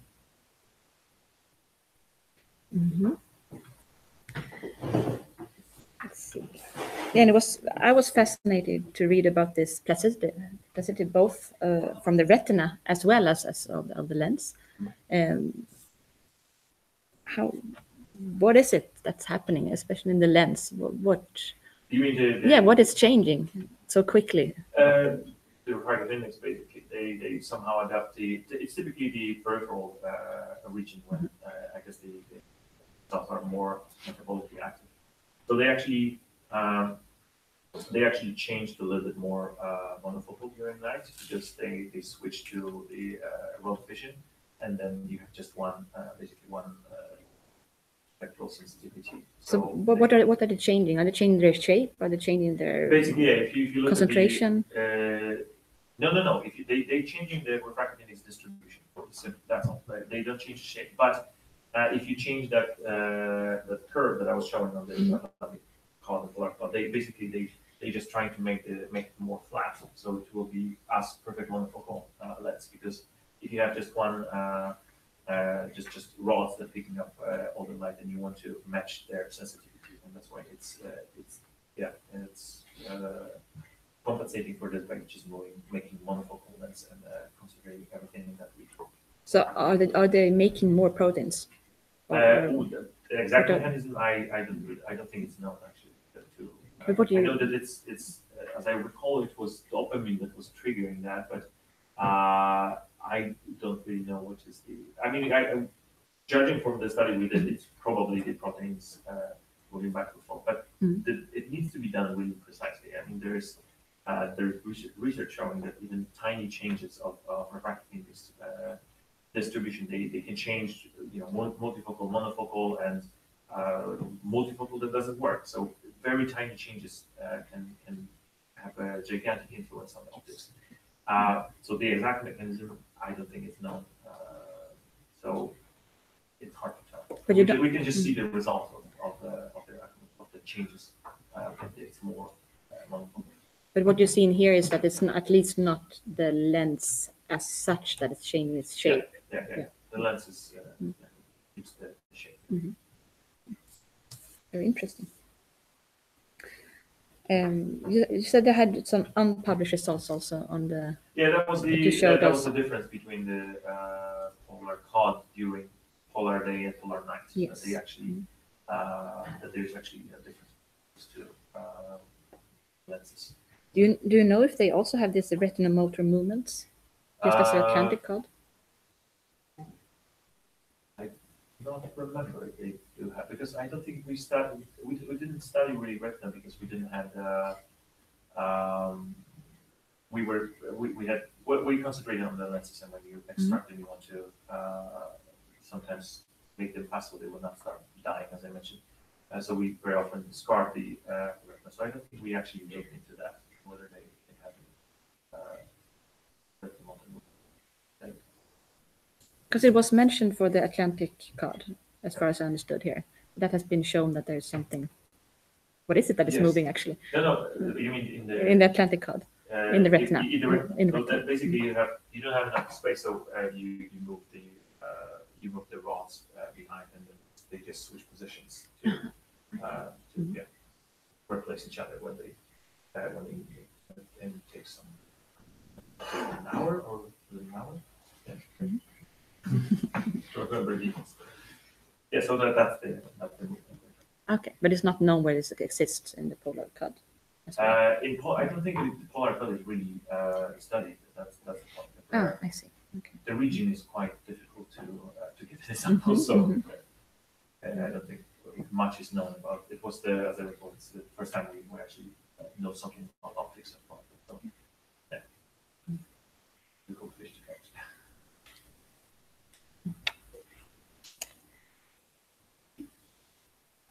Good. Then we move on to paper number 2. And I was first. It's very nice to see that you found a kind of a new way to measure osmolality. Yes. Yeah. And using optical quality measurements. That's something that is very often done with cameras. I mean, when characterizing lenses, objective lenses. How does your method of quantifying the optical quality of these lenses correlate to what you do, what the industry does for objective lenses? I don't think I understand the question. You mean how we measure the quality? We simply looked at the. It's a little bit a glorified contrast measurement because that's what the intensity.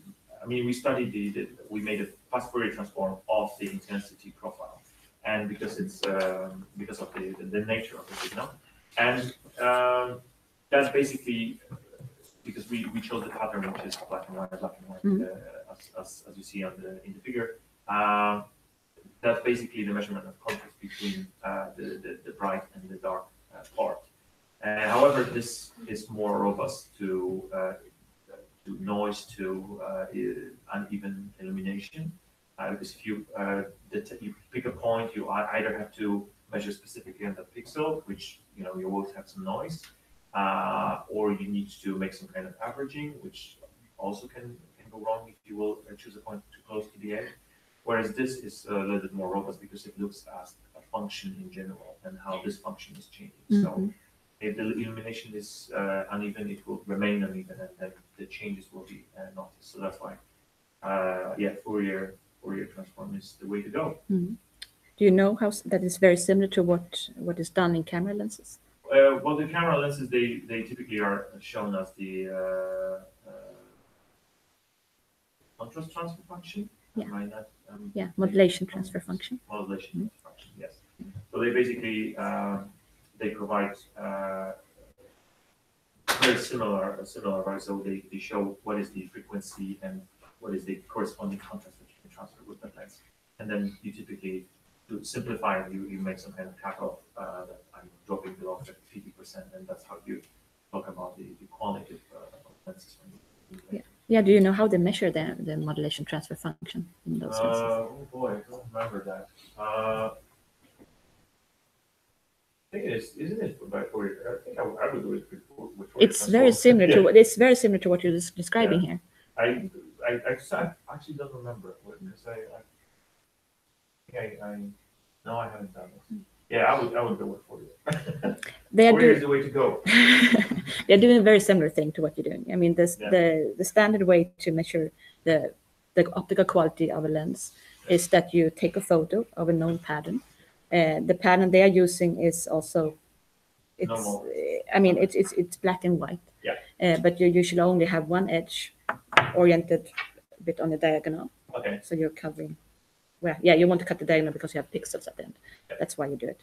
And then you do a Fourier transform. Okay. I thought you actually meant the those boards that you have. That's but I think this is more for visual confirmation whether you like the lens or not, which is like they have a lot of different like circles and different patterns. Yeah. So I Yeah. thought that, No, this is more the physical. Yeah. So it's more industrial. Yes. Yeah, there's only one difference between that method and what you're doing now, I think. It's because they do one advantage. Because you say you go along this line. Yes. Because you don't want to have the noise in you want to be less dependent on the noise and the illumination over the image. Yeah. They do even one step more further than what you're doing. Well, I would say that they actually, I also just looked at one frequency, so I'm sure that they are doing the entire suite. So that's also. But what do you need else today? Yeah, they need to measure contrast. Should they have sweep of frequencies too? You don't need that if you have an edge. If you have a sharp edge, you have all frequencies in that sharp edge. Yeah, so you don't need that. But you do it one-dimensionally. Right. Yes. Oh yeah. Okay. Whereas they can use the full image. So that's true. Yeah, but because they care also about the entire lens of this. We were here looking at just the effects, not specifically to quality, but to quantify the quality of the entire lens. Just but yeah, that's true. No, I think you found a very nice way to look at the osmolarity in a very different way. And there might be that you can even use some commercial existing techniques to do this. Yeah, you talked about the fixation and that it was challenging. I mean, how apart from the osmolarity, is there something else that one has to take? I mean, I don't know anything about this part. This is really where I'm out on deep water. All right. What do you need to think about when you fixate the lens? What are the challenges? Well, you need to find the proper solution, but it's quite well established field, to be fair. So you don't really need to experiment that much. Basically, you need to start thinking about how to change it if you see that something goes wrong. Basically, that's how it works. But yeah, I mean the osmolality is. What I found it quite interesting is that when I started this project, I was going through some textbooks on histology, and every single one mentioned how important osmolality is and how it's important to match osmolality of fixative and the tissue. And then not a single paper I read mentioned osmolality in the fixative. They always say this is what we fixed it, and that's all. And then there's absolutely no reference to what is the osmolality of the tissue, what is the osmolality of the fixative. So everyone knows it's important. Everyone knows that it affects the sample, and nobody cares. So that was my impression from literature survey. So that's why I decided to at least try it. Maybe it will work. And I assume that people will not. I was a little bit worried when we were submitting this paper that people may not be happy with the fact that we are kicking in the doors to well-established field of zebrafish research with their fixatives and so on.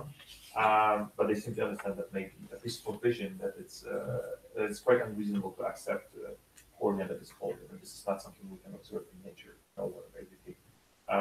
So that's why we would argue that's why the osmolality is actually important, especially for small tissues when the changes are happening very fast.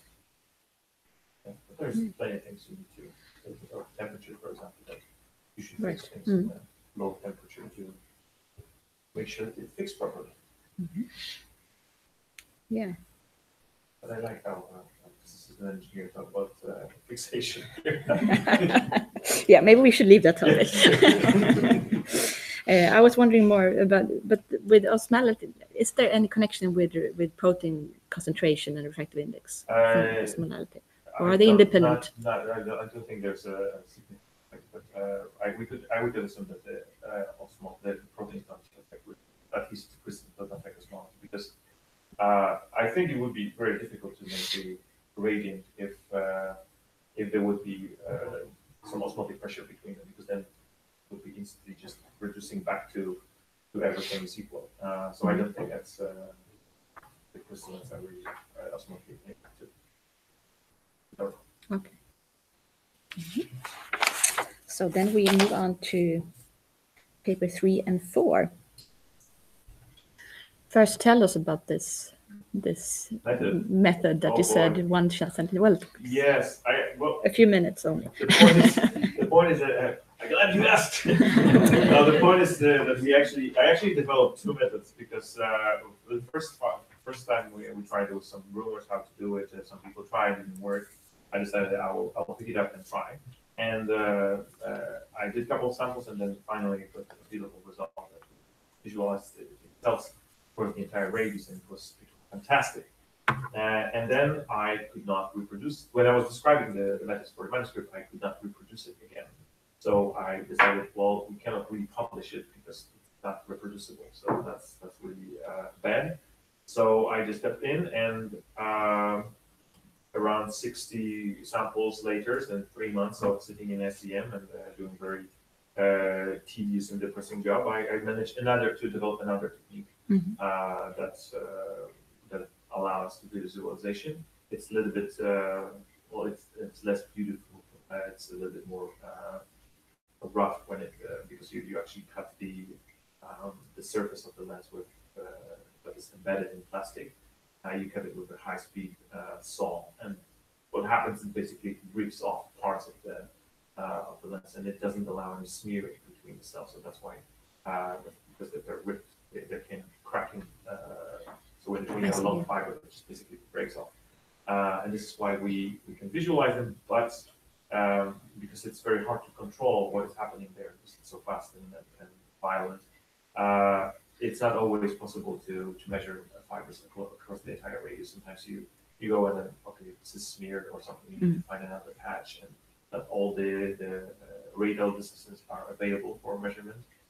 So it's a little bit lower success rate when it comes to measuring the entire radius, but it still allows us to study all the tilapia lenses and include all the 8 extra species. So yeah, the method was. So earlier, if I understand right, the cutting has been made at a slower speed and through the whole. Well, the cutting was done very similar way. It's just that it wasn't. It was not the end of the process. So what we did after that, I was grinding off the surface with gradually decreasing making the sandpaper that I was using finer and finer, until I was reaching sandpaper that is using to polished windows of jet fighters. So it's very, very fine. It basically feels like rubber. And when you polish the surface, that is basically very smooth. Then we would put it in SEM, and then it would visualize it. We could see the cells. But for some reason, I couldn't.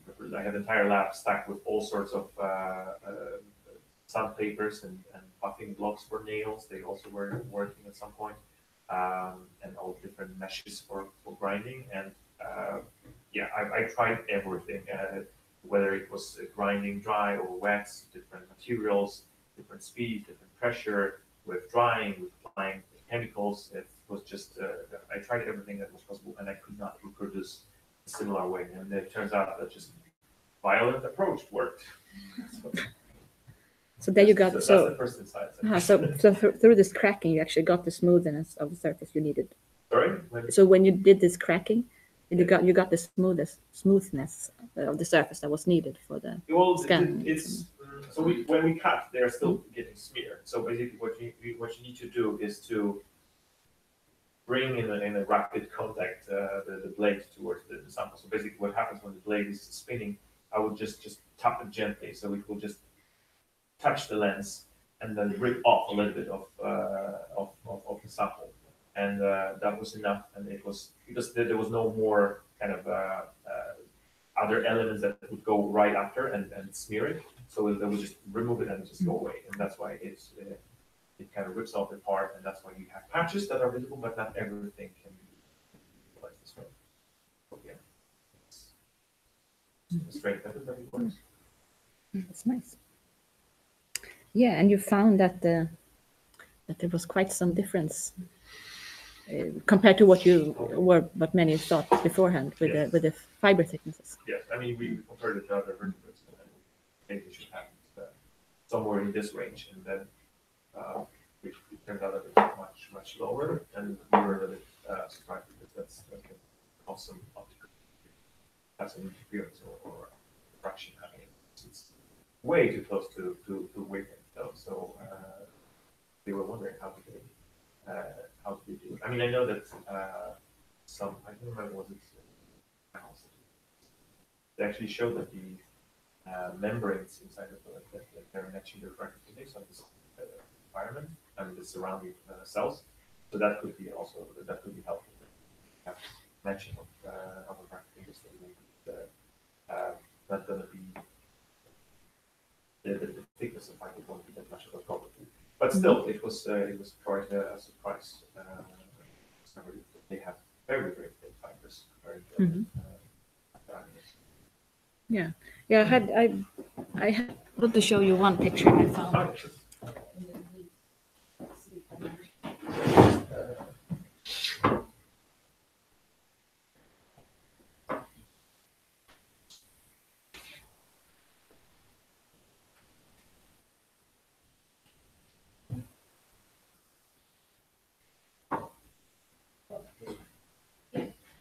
So this is the human lamp,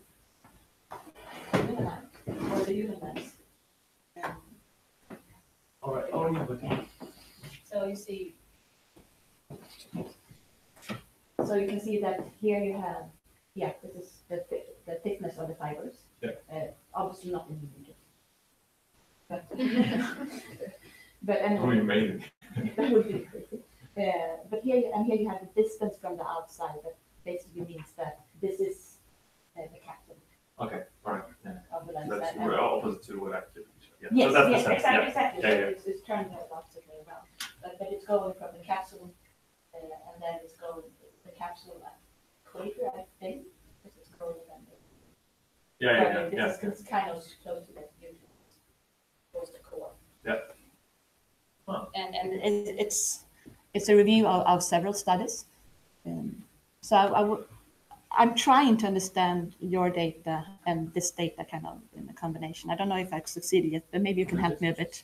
Because that basically it's so the fibers in the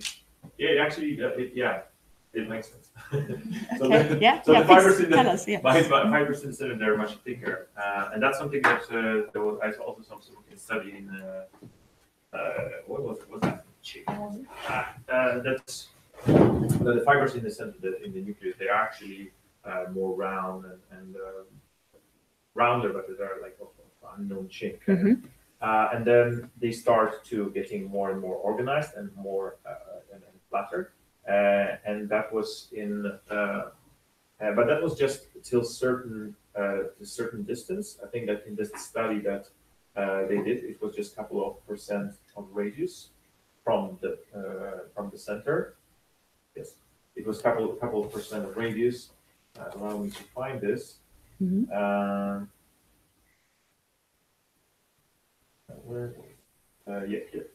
So that was between 1 and 8% of a lens radius for what they studied was cattle and chicken. And our study, when we measured the fibers of fish, they are a little bit further than that. So we started at 7%, I think. So that's why it could be that they still have this similar as in other animals.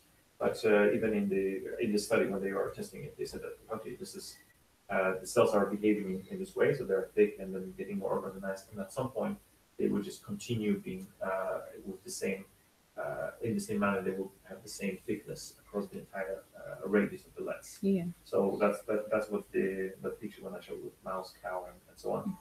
So that's basically what they showed, that they measure their that distance and say, okay, the average is this value, because they don't seem to change with the radius, except for that nucleus part below, let's say 8% of the radius. Yeah. So if you would point here, because you were measuring, you said you were measuring at, I had to look at 8, 7, 8 was the closest that we got. Yeah.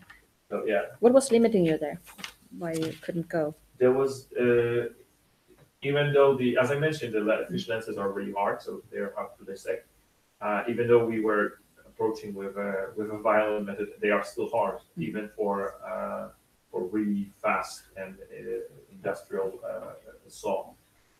They just simply, the core is so hard that it just pops and it's gone.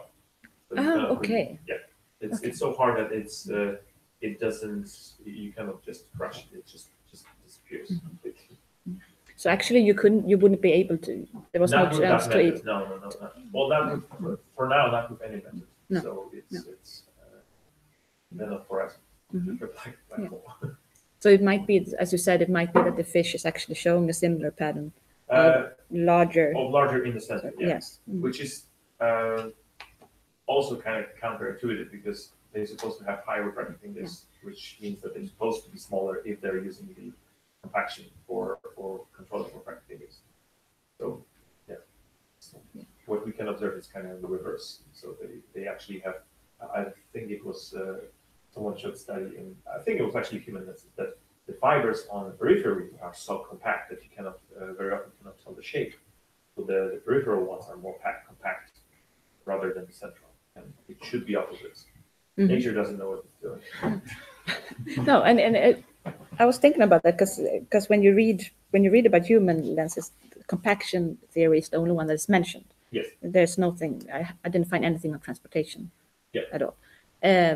But if you look at this data, what proofs of compaction can you see here, and what can you see that is not proving compaction? Well, I actually don't see that, because the compaction should be in the center. So they should actually, this graph would be, this graph would prove the compaction if you would demonstrate it the way as I did. So this would be center. So they would actually have the smaller fibers, then that would be compaction. I think that the compaction theory comes from the fact that the fibers are, that the central fibers are getting smaller, as we can see here. And as I recall, there was some kind of formation of refractive index plateau because of that. So the central ones, central fibers are being compressed with age. That's like a little bit more of an age effect rather than development. And because they are compacting, the refractive index is just basically flattening out, and that's why they create this kind of plateau. And I guess this is what they assumed with could be the initial idea why they believe compaction is behind the controlling refractive index. Yeah, this might be one of those things that were thought to be true. Ironically, that it was is- the paper of the person who said that. so- It was. Yes. Yeah, just to. Yeah, because as you said, this is you can see the age thing here because the red one here is for the youngest eye, and then so 16 years of age, and the blue here is the 25-year-old lens, and then it's 66. And there's for sure some compaction happening with age, but looking at, as you said, we would have expected this curve if it would be that we have the smallest, the thinnest lens fibers in the center, but not in. But there's something happening out here, just out at the capsule, because they had one data point in here from a 44-year-old eye, which with a newly formed fibered cell, and that one is actually yes. That's wait. Remember, this is surface. Okay. Yeah. So this is at the surface. So this is the newest shell being added. Yes, and that's 44, which is in silver. That is, but that they have just one data point. Yeah, unfortunately for that one, there was Oh. only one. So, Okay. but one can also see it a little bit here for the Yeah, 25-year-old. they seem to be. Yeah, that's kind of weird. So they dropped. They form as thick fibers, and then they are starting to be compressed. That's kind of that's kind of interesting. So they with age, the peripheral ones would. But this is wait, hold on, because this is not normalized. You could also think about that. So this It's is not, surface. But you can kind of go around because that's the center. That's always the surface. So they're going with age. You have. But does this mean that I have trouble to understand this because of the age and the reverse There's a lot of data. access? Does this mean that they produce the? No, we don't know if this is newly formed. Does this mean that when you produce the fibers, also they are like with age you don't produce them? Change the lens. All right. Well, I don't know really what I'm supposed to be using. No, I don't. Sorry. I don't. It's very interesting that it's completely different than what we see in fish. Because as you saw the profiles, they were just completely flat, and this one is just as it's supposed to be, but reversed. So that's quite funny. But yeah, you could kind of see the maybe overall compression if you compare the 16-year-old and the curve for 66-year-old. Yeah. They are generally lower. So Yes, that's a compression with age seems to be yeah. there. Mhm. But it's an overall compression. It's not only the center, but it seems to be also the peripheral ones also compressed. Yes. Yes, but there's no there. I can't see any proof in here as a compression with with the growth as such. Yeah, it makes quite opposite. Yeah. That's why we stepped in with fish. Yes, and there's definitely a lot of more things to learn about how this works. Can I put it away somehow? You can press there. There's a small. Yeah.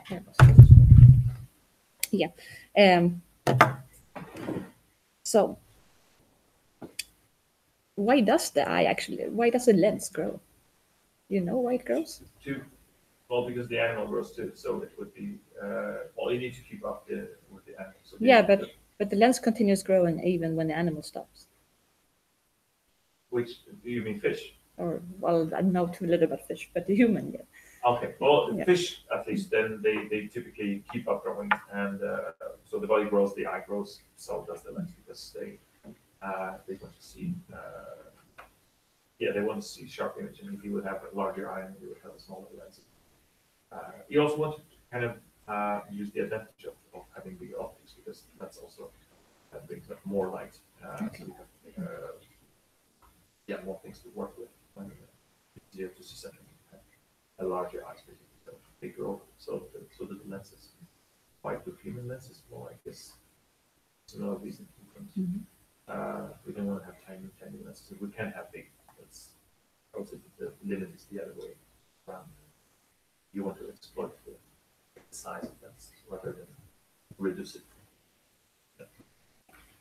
I have tons of questions left, but I guess I keep that for tonight or something like that. And I should let the committee step in. All right. you, Linda. You, Thomas. So this brings us to the committee. I have a chance to ask questions. And you have to decide among you who starts. I start at this end. Sure. You don't take Okay. my questions. First of all, I think it's important that everybody understands how difficult it is to present scientific data in a way that normal humans can understand. I'm assuming you're normal humans. And I've seen it done so badly, so many times. So I'd like to say today that actually Thomas showed it how it really should be done. I thought your presentation was tremendous. And I think you gave us a masterclass on how you should present scientific data. It was clear, it was concise, it was wonderful. So I don't know what you're intending to do with the rest of your life, but seriously consider staying in academia. Don't go away and make money in industry. It would be a shame to lose you. I'm considering stand-up. Having said that, this is the last nice thing I'm going to say. Because you are defending your thesis. All right. Your job is to defend. My job is to attack. Okay? That's how I see this. Okay. So the lens, as far as I'm concerned, is just a lump of dead cells that doesn't do anything and can't ever change. And you're going to have to do something to convince me that it can. So in your first paper, and I know this is a repeat of a question, but Linda is nice and I'm not. I want to know how you change refractive index in a matter of hours between night and day. Or the distribution, the profile. You said somehow change refractive index. It needs to be done precisely. It does. Do it precisely. How can you change a refractive index in a couple of hours? I just don't get it. That's a very good question. It is. That's why I'm here. Yeah. Well, the paper number 2 and 3 show that at least direction we can look at. So it's very likely that it's actually the proteins that are. But those are quite long-term changes in 2 and 3, aren't they? Yes. Yes. But if we know that there is some mechanism or some path to do it, then we cannot. Well, we cannot assume, but there's a chance that also those paths or those mechanisms are used for the short-term changes. Yes. It would be nice to know if, for instance, cell size changed during light and dark. That would be great, yes. But we didn't do that. As you said, you need to do it precisely. Yeah, but that would be actually interesting. Although I don't know if it's if the method is precise enough, because the changes in refractive index, they must be really subtle, and the difference in thickness that can be a consequence of these changes may not be that large for us to pick up. As you saw the data when I was showing the box plot, the variation is quite large, so it could actually get lost in there. So I'm not sure. It would be interesting to see, but I don't think that we actually would be able to see something using just the cell thickness. Can I ask something? It's probably just not known, but if you kept these Atlantic cod in darkness, would these changes still happen? That is there an endogenous component to them? I mean, you expose them to light and dark. Yeah. But would these changes still continue on a 24-hour period? No, if they were not? They're typically triggered by the light. They are triggered by light. Yeah. So they would just keep their lenses. So it means that during the polar night they do have those lenses that are not very well adapted for the purpose for the visual conditions they have. Okay. Now your second paper, the osmolarity paper. Yeah. You tried 2 osmolarities. Right. Not many. Yes, Why did you not try and find the optimum osmolarity? we did. We tried that. That's how we found the 240. So you tried ones in between as well? We actually, which we mentioned in the paper, we tried 180 as well. So that's the 320 and 240. That's around 75%. 240 is 75% of 320. So we were we decided to change the osmolarity difference will be in relative means rather than just values. So the next one was also 75% of 240, which is 180. So we actually tested that, but the osmolarity was so mismatched that the lenses were degenerating so quickly that the moment we started observing them, they were already very low. So when we normalized them, they were actually amazing because they showed that the quality is really high and it maintains and it's just perfect. Except that the images we saw they were far from perfect, really far from perfect. So it was just the changes were happening so fast that we couldn't even put them for measurements. So we tried actually 3 ones, and but way before that we actually scanned through. I think we started as low as 50, and we went as far as 400 or something, 500. Because the idea was that if we will have this kind of slopes, we would be so for every mismatch you would have the slope.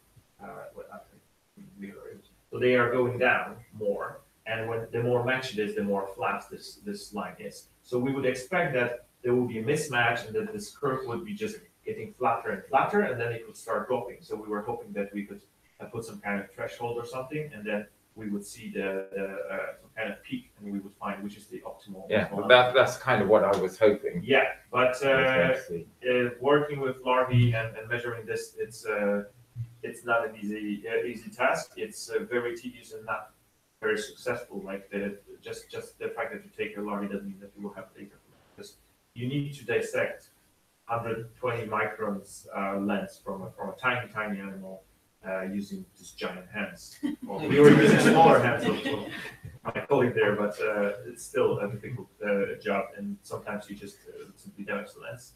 And also the changes are so rapid, especially that already beyond 180 was already too low. So that's why we kind of get a feeling what is the proper osmolality, and that's what we tested.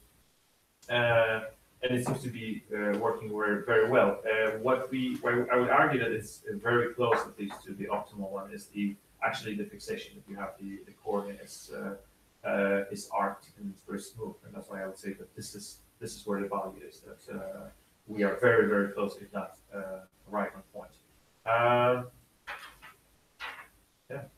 But to be fair, with the histology, you've shown us one picture. Yeah, I've got that question. How representative are those? Yeah, images? Where's the quantification of non-smoothness of the cornea? Yeah, so because there was, it's kind of crazy to make a quantification of smoothness. So we decided to look at the other parameter, which is the thickness of the retina, and that's why we measured that, because it would be, it's possible, but it's not always quite convincing to develop some kind of model that quantifies how smooth this curvature is, especially that we cannot assume any shape, because it can be basically. That's why we didn't try to go this, because we would put a lot of work, we would get some quantification, and it wouldn't be convincing enough anymore. So we decided to measure just the thickness. And yeah, the answer to that review question, how representative the images are, the answer is that they are very. I mean, if I now after this presentation, when I said that the cornea should be smooth, and that the 320 produces a little bit folded one, and Brönmark fixative produces very folded one, I could just show all 18 images, and you all could clearly identify and separate it to 3 different groups without any problem, or training or knowledge. Just looking by the cornea, you can clearly say this is 240, this is Brönmark, this is 320. So they're really clear that you can. I was actually doing a blindfolded test on myself. I printed all the images right in from the back, and then just shuffled them, and then I tried to categorize them. 100% success. So they are really representative. Well, it's good to know. Yeah. And then just finally, I commend your optimism in thinking that papers 3 and 4 are 2 different papers. To me, they're the same paper. Why would you be able to publish that in 2 papers? Because they tell a little bit different story. But I would see that. Why would you say that? Because the first one is it's actually just first one is more concentration on, hey people, we found a way, because that's actually important, because there was no method to dissect. So I think that just the fact that we found a tool for investigation fish lenses is worth publishing. So just to not make it empty with lots of data in it. But I could argue that this could be moved to the paper 3 and we could just publish the method paper. Unfortunately, people don't want to have just that method paper, so that's why we decided to use the chance and measure. Plus, it's as I said, it's a little bit different story. Here we are investigating more closely with a much larger sample.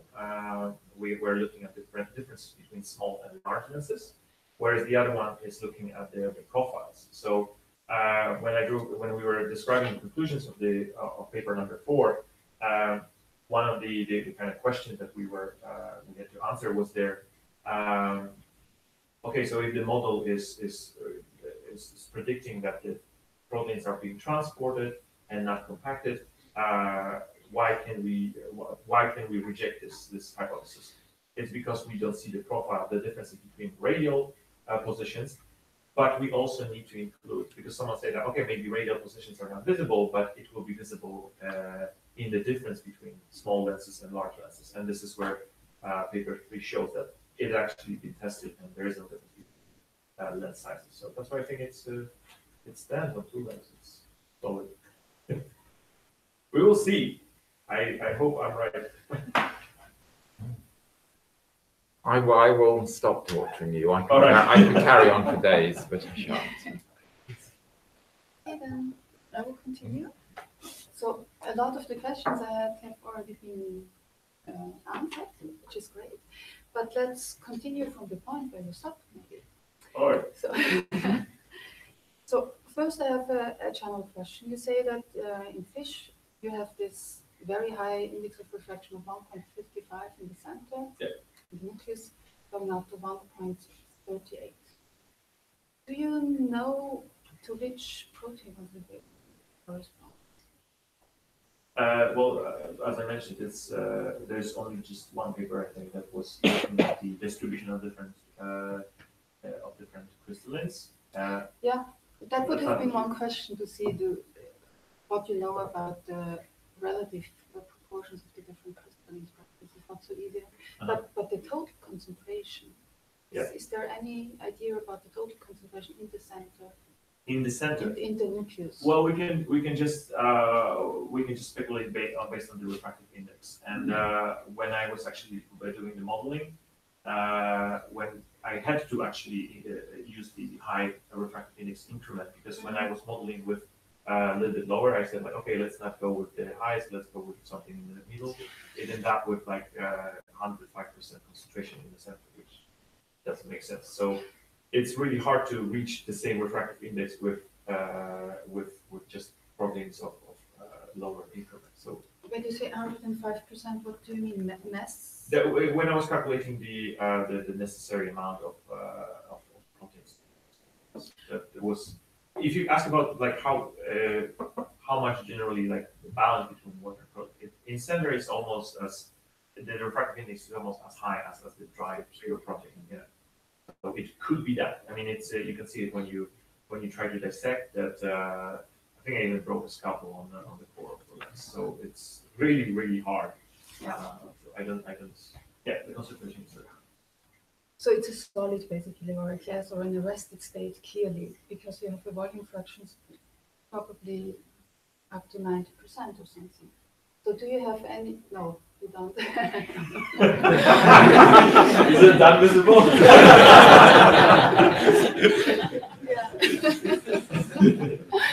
No, I would just be curious. Of course, this is not directly part of your thesis, but do you know whether there is any ideas of how such a protein, one even cannot say protein solution, it's rather a protein melt or something. Yeah. Can one compare this to polymer melt, or how would you think of that? Because Well, it's clear it can't be, if you have a volume fraction of, I don't know, 80–90%, you cannot have some globular proteins there anymore, because you would always have much more room. You cannot pack them up to 80 yeah. Well, I really have no idea. I mean, the core is, as I mentioned, it's almost like black hole that we cannot see beyond the event horizon, just unknown inside. And nobody has ever taken this core and tried to dilute it and make some. The methods that we're using, the dilution and comparing the, checking the different concentrations or proportions between different crystals, they only go up to like 50–60% of the radius on the surface, and then they just describe, oh, this is this we could dissolve it. Yeah. So those are undissolvable proteins of unknown kind, basically. I don't know. It's weird for me because they give up so early. But this takes me to the next question, because I want you to, so you say a couple of times, so I think this is the bottom line of your baby. So there is an unknown mechanism of transporting crystalline synthesized in the periphery to the denucleated fibers in the center of the lens during growth. So this is the main outcome. Yeah. And you are very careful, and you do not speculate in your manuscripts, but I want you to speculate now. I'm glad you asked. I mean, the only,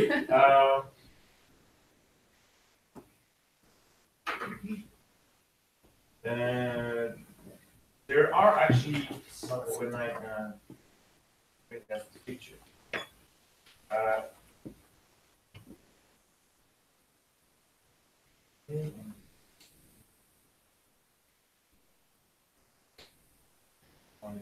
I'm showing. Sorry. Okay. Ongoing. So there is one place where I would be looking at, which is the connection between fibers. If you look at this figure, you can see that on the surface of the fibers, you see those protrusions. And I'm not necessarily saying that this is the way to go, because there are some gut junctions that are used for nurturing the fibers inside. But there was a paper which kind of identified some kind of channels that would be that would allow transportation of proteins and larger molecules that goes towards the lens. They were using some kind of fluorescent stained proteins, and they were just injecting the lens, and they were looking how it's spreading. And it seems that there was some pathway inwards to the lens that allowed transportation of larger molecules and proteins. Via a carrier protein, or Sorry? Is there a carrier protein? I don't think they studied specifically the transportation, but they were looking at whether there's a path to allow this to happen, and they found some kind of possible way. So that would be the guess. The lenses could transport proteins using those channels, and this could be something similar here. If you have this protrusions sticking out between two different fibers, and they could just transport this way. But aren't these fibers at the same radius? So those two. So for example, those two are on the same radius, but this is like inner. So you shell. do also. So this is like kind of peeled off. Yes. Yeah, this is a peeled off fiber. So those probably you could find that one of those bumps is probably matching somewhere one of those fibers. Yeah. But then I can buy this maybe in the periphery where you still have some fluid protein solution.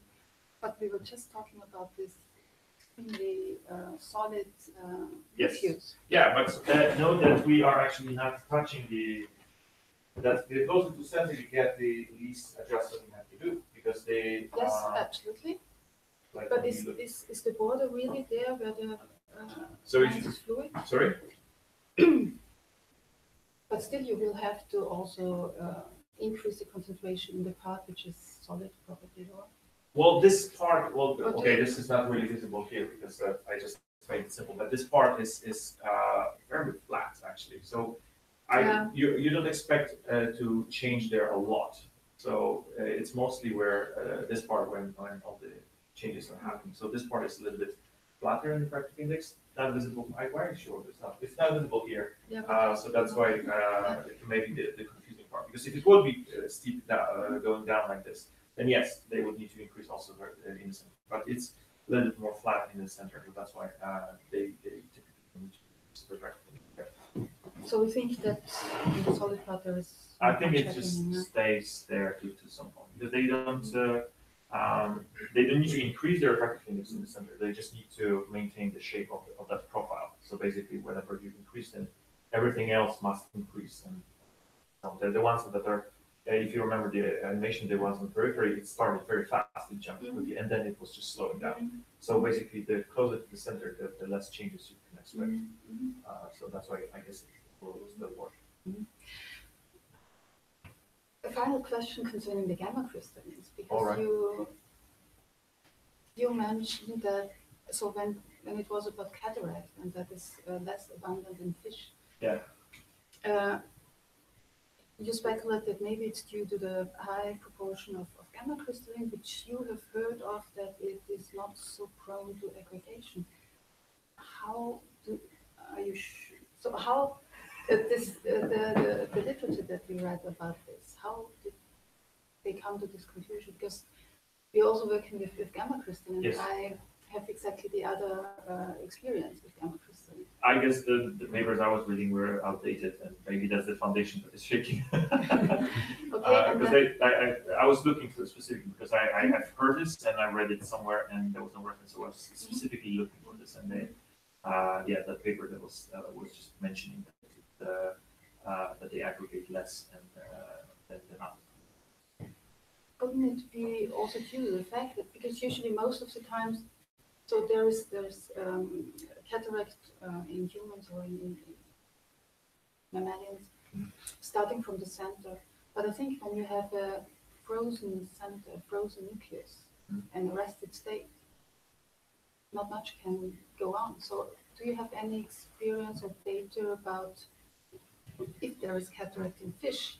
Does it start from the periphery or from the nucleus? As I mentioned, the only thing we knew about the cataract is that it's apparently a problem in salmon farming, but we didn't have a chance to look more in details where does it form or what's the cause for it. So I can't really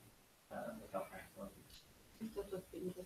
Because I think, well, it might be due to the fact that it's simply an arrested state, and then nothing is aggregating or phase separating or doing anything else which would give rise to light scattering.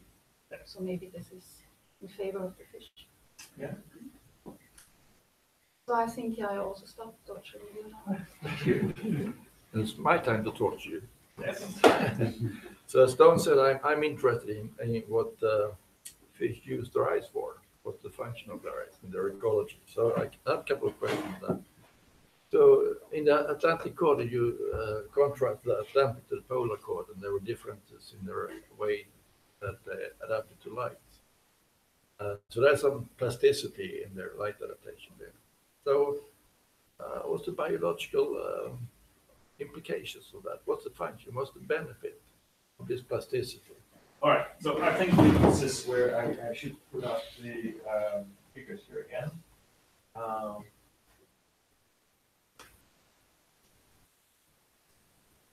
It'll be easier to discuss them. I think we should start with the negative. So basically, when you have, well, actually, let's start from the beginning. So basically, when you have multifocality, we assume that this is to have color vision, because generally plasticity and this kind of level of precision with controlling refractive index, it requires some energy, and if you don't really need it, then you probably would drop it. So if they have the multifocality, probably would benefit from this for color vision. And this is what we see when they're light adapted. So they're multifocal, which means that they are probably using the color vision there. What happens at night is that it's the lens is kind of still multifocal, but we argue that it's probably not very functional because of how they overall it shift further, so it's focused further, and also that we have a region that focuses light that probably fish doesn't see. So we argue that they actually during night that they're not using vision in their natural habitat. So it's also, of course, interesting how it affects them when they live up north, when there's half a year of darkness, they somehow need to navigate. So I assume they wouldn't be able to use their vision, so they need to survive using other senses, I guess. So yeah, that's how it works. And when it comes to Atlantic cod, polar cod, they seem to have also multifocal lenses, which is interesting. But this is where we are lacking the information about the retina, because we do not know what is their retina. It could be the similar case with Atlantic cod. So they do not use vision during nighttime. They just use other senses, and then during the seasonal changes, just put back this one, and that they're actually getting a little bit more. Well, I would say flatter profile, but it's still a little bit. It's still multifocal. It's actually more multifocal than this one, because you can see certain plateaus that could be the distances of which you concentrate. So if you imagine that you would have this graph shifted as I showed you with the chromatic aberration, then you could probably find some kind of distance at which you have all the lights in focus. So yeah, it's possible that they don't see, but it's hard to tell without looking into it, because there are some animals that they have night color vision. Who knows? Maybe one of them would be one of them. So, but there, I mean, what you said that you caught the fish at depths about 170 up to 300 meters. Yeah. So, what's the use of color vision at those depths? Not much. No. There's, So, why do they have this? well, there's still bioluminescence, and you still want to. I mean, the argument here is that they actually during night that they don't really see. During the day, they could probably use the vision and the more shallow depths, for example. So there's still a benefit of having. Plus, to pick up the bioluminescence, it's also quite favorable to dark vision. Okay. You mentioned some blood costs, so we won't go into that. But in the osmolality paper, you said early in the introduction that your aim with that study was to investigate if small animals can form well-focused images early in development. And then you sort of got lost in osmolality. Yeah. So what's your answer to the aim of your study? Well, the aim of the study, what we wanted to originally look is to whether what's the focal, because if you want to have a sharp image, Linda explained, you need to have a lens that forms the image in retina and picks it up. So we wanted to test just that. What's the focal length of the lens, and how far is the retina? In case of larvae, the retina is right there next to the lens, so we were looking actually at the outer segments of the receptors. But we wanted to test that. What's the distance between a lens and the outer segments, and what is the focal length? The problem was that every single picture we found was the collapsed cornea and very small retina. So we actually thought originally that because of this osmolality that the lens is pushed in, and we thought that maybe that's why there's no space between the lens and the retina. Later it showed that actually there's still no space, that it's just how it's formed. But the retina gets smaller anyway. So using our method, I think that would be the follow-up study. Someone should actually do what we tried to do at the beginning. So measure the focal length of the fish larvae lenses and measure the distance to the outer segments. As well, I mean, of course, we we had a chance to check that, and it seems to be matched. We just didn't concentrated to publish this story and make it about osmolarity, but we did look, and it seems that they. So back to the question again. Then. Yeah. Do you think that they can form well-focused? Yes. At least there's optics. There's optics that can focus on the outer segment of the receptors, and they do show behavioral, visually guided behavior. And they were actually hunting at 5 days post-fertilization, and that's actually quite important because they still have a bit of oxacs, so they will have a bit of overlap when they start feeding themselves and when they still have some backup. And I think it's like 2 days tops overlap, and that is of course in individuals. So they do have to start to hunt, and there was some study also showing that they're following their prey with eye movement. So they use vision for sure. Yeah, and it's we never can say that like we know there's C-sharp vision. We can say they're using vision, and the optics is there to make sharp images. So I guess they see sharp, but we cannot say definitely. Yeah, we would have to ask them. Thank you. Right, then I'd like to thank the examination committee, and that brings us to the last point of today. Questions from the audience. In case Thomas has any questions left, you're free to try to find them. Yes? Just a comment about the thicker cell layers in the center of the human lens. Maybe it's because the refractive index gradient is pretty flat there. Therefore, the steps of homogeneous refractive index within one layer, it doesn't need to be so fine. In the periphery, where the slope of the gradient is very sharp, you should have small steps. That be. Maybe it is. I don't know.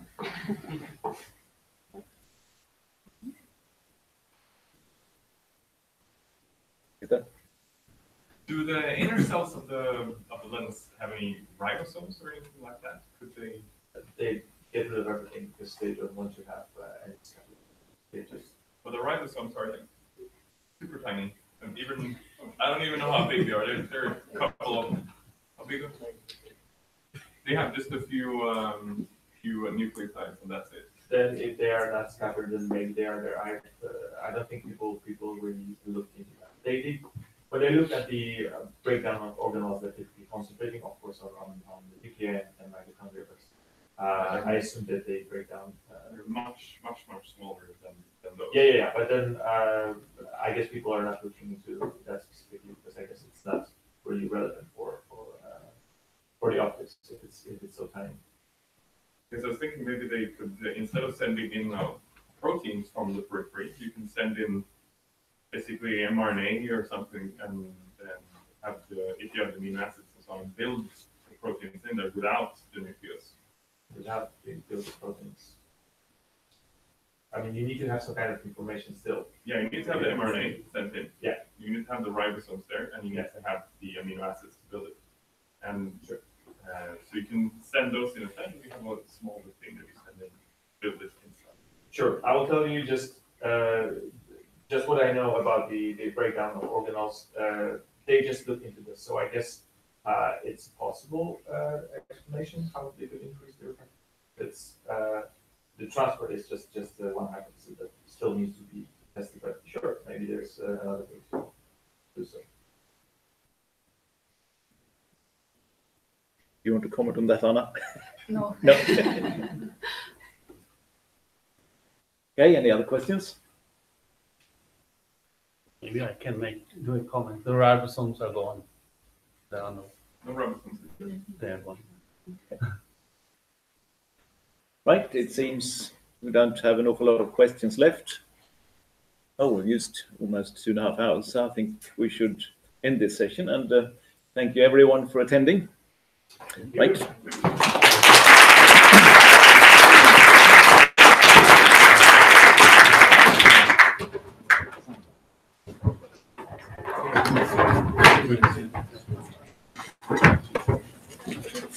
So Yeah, let's see.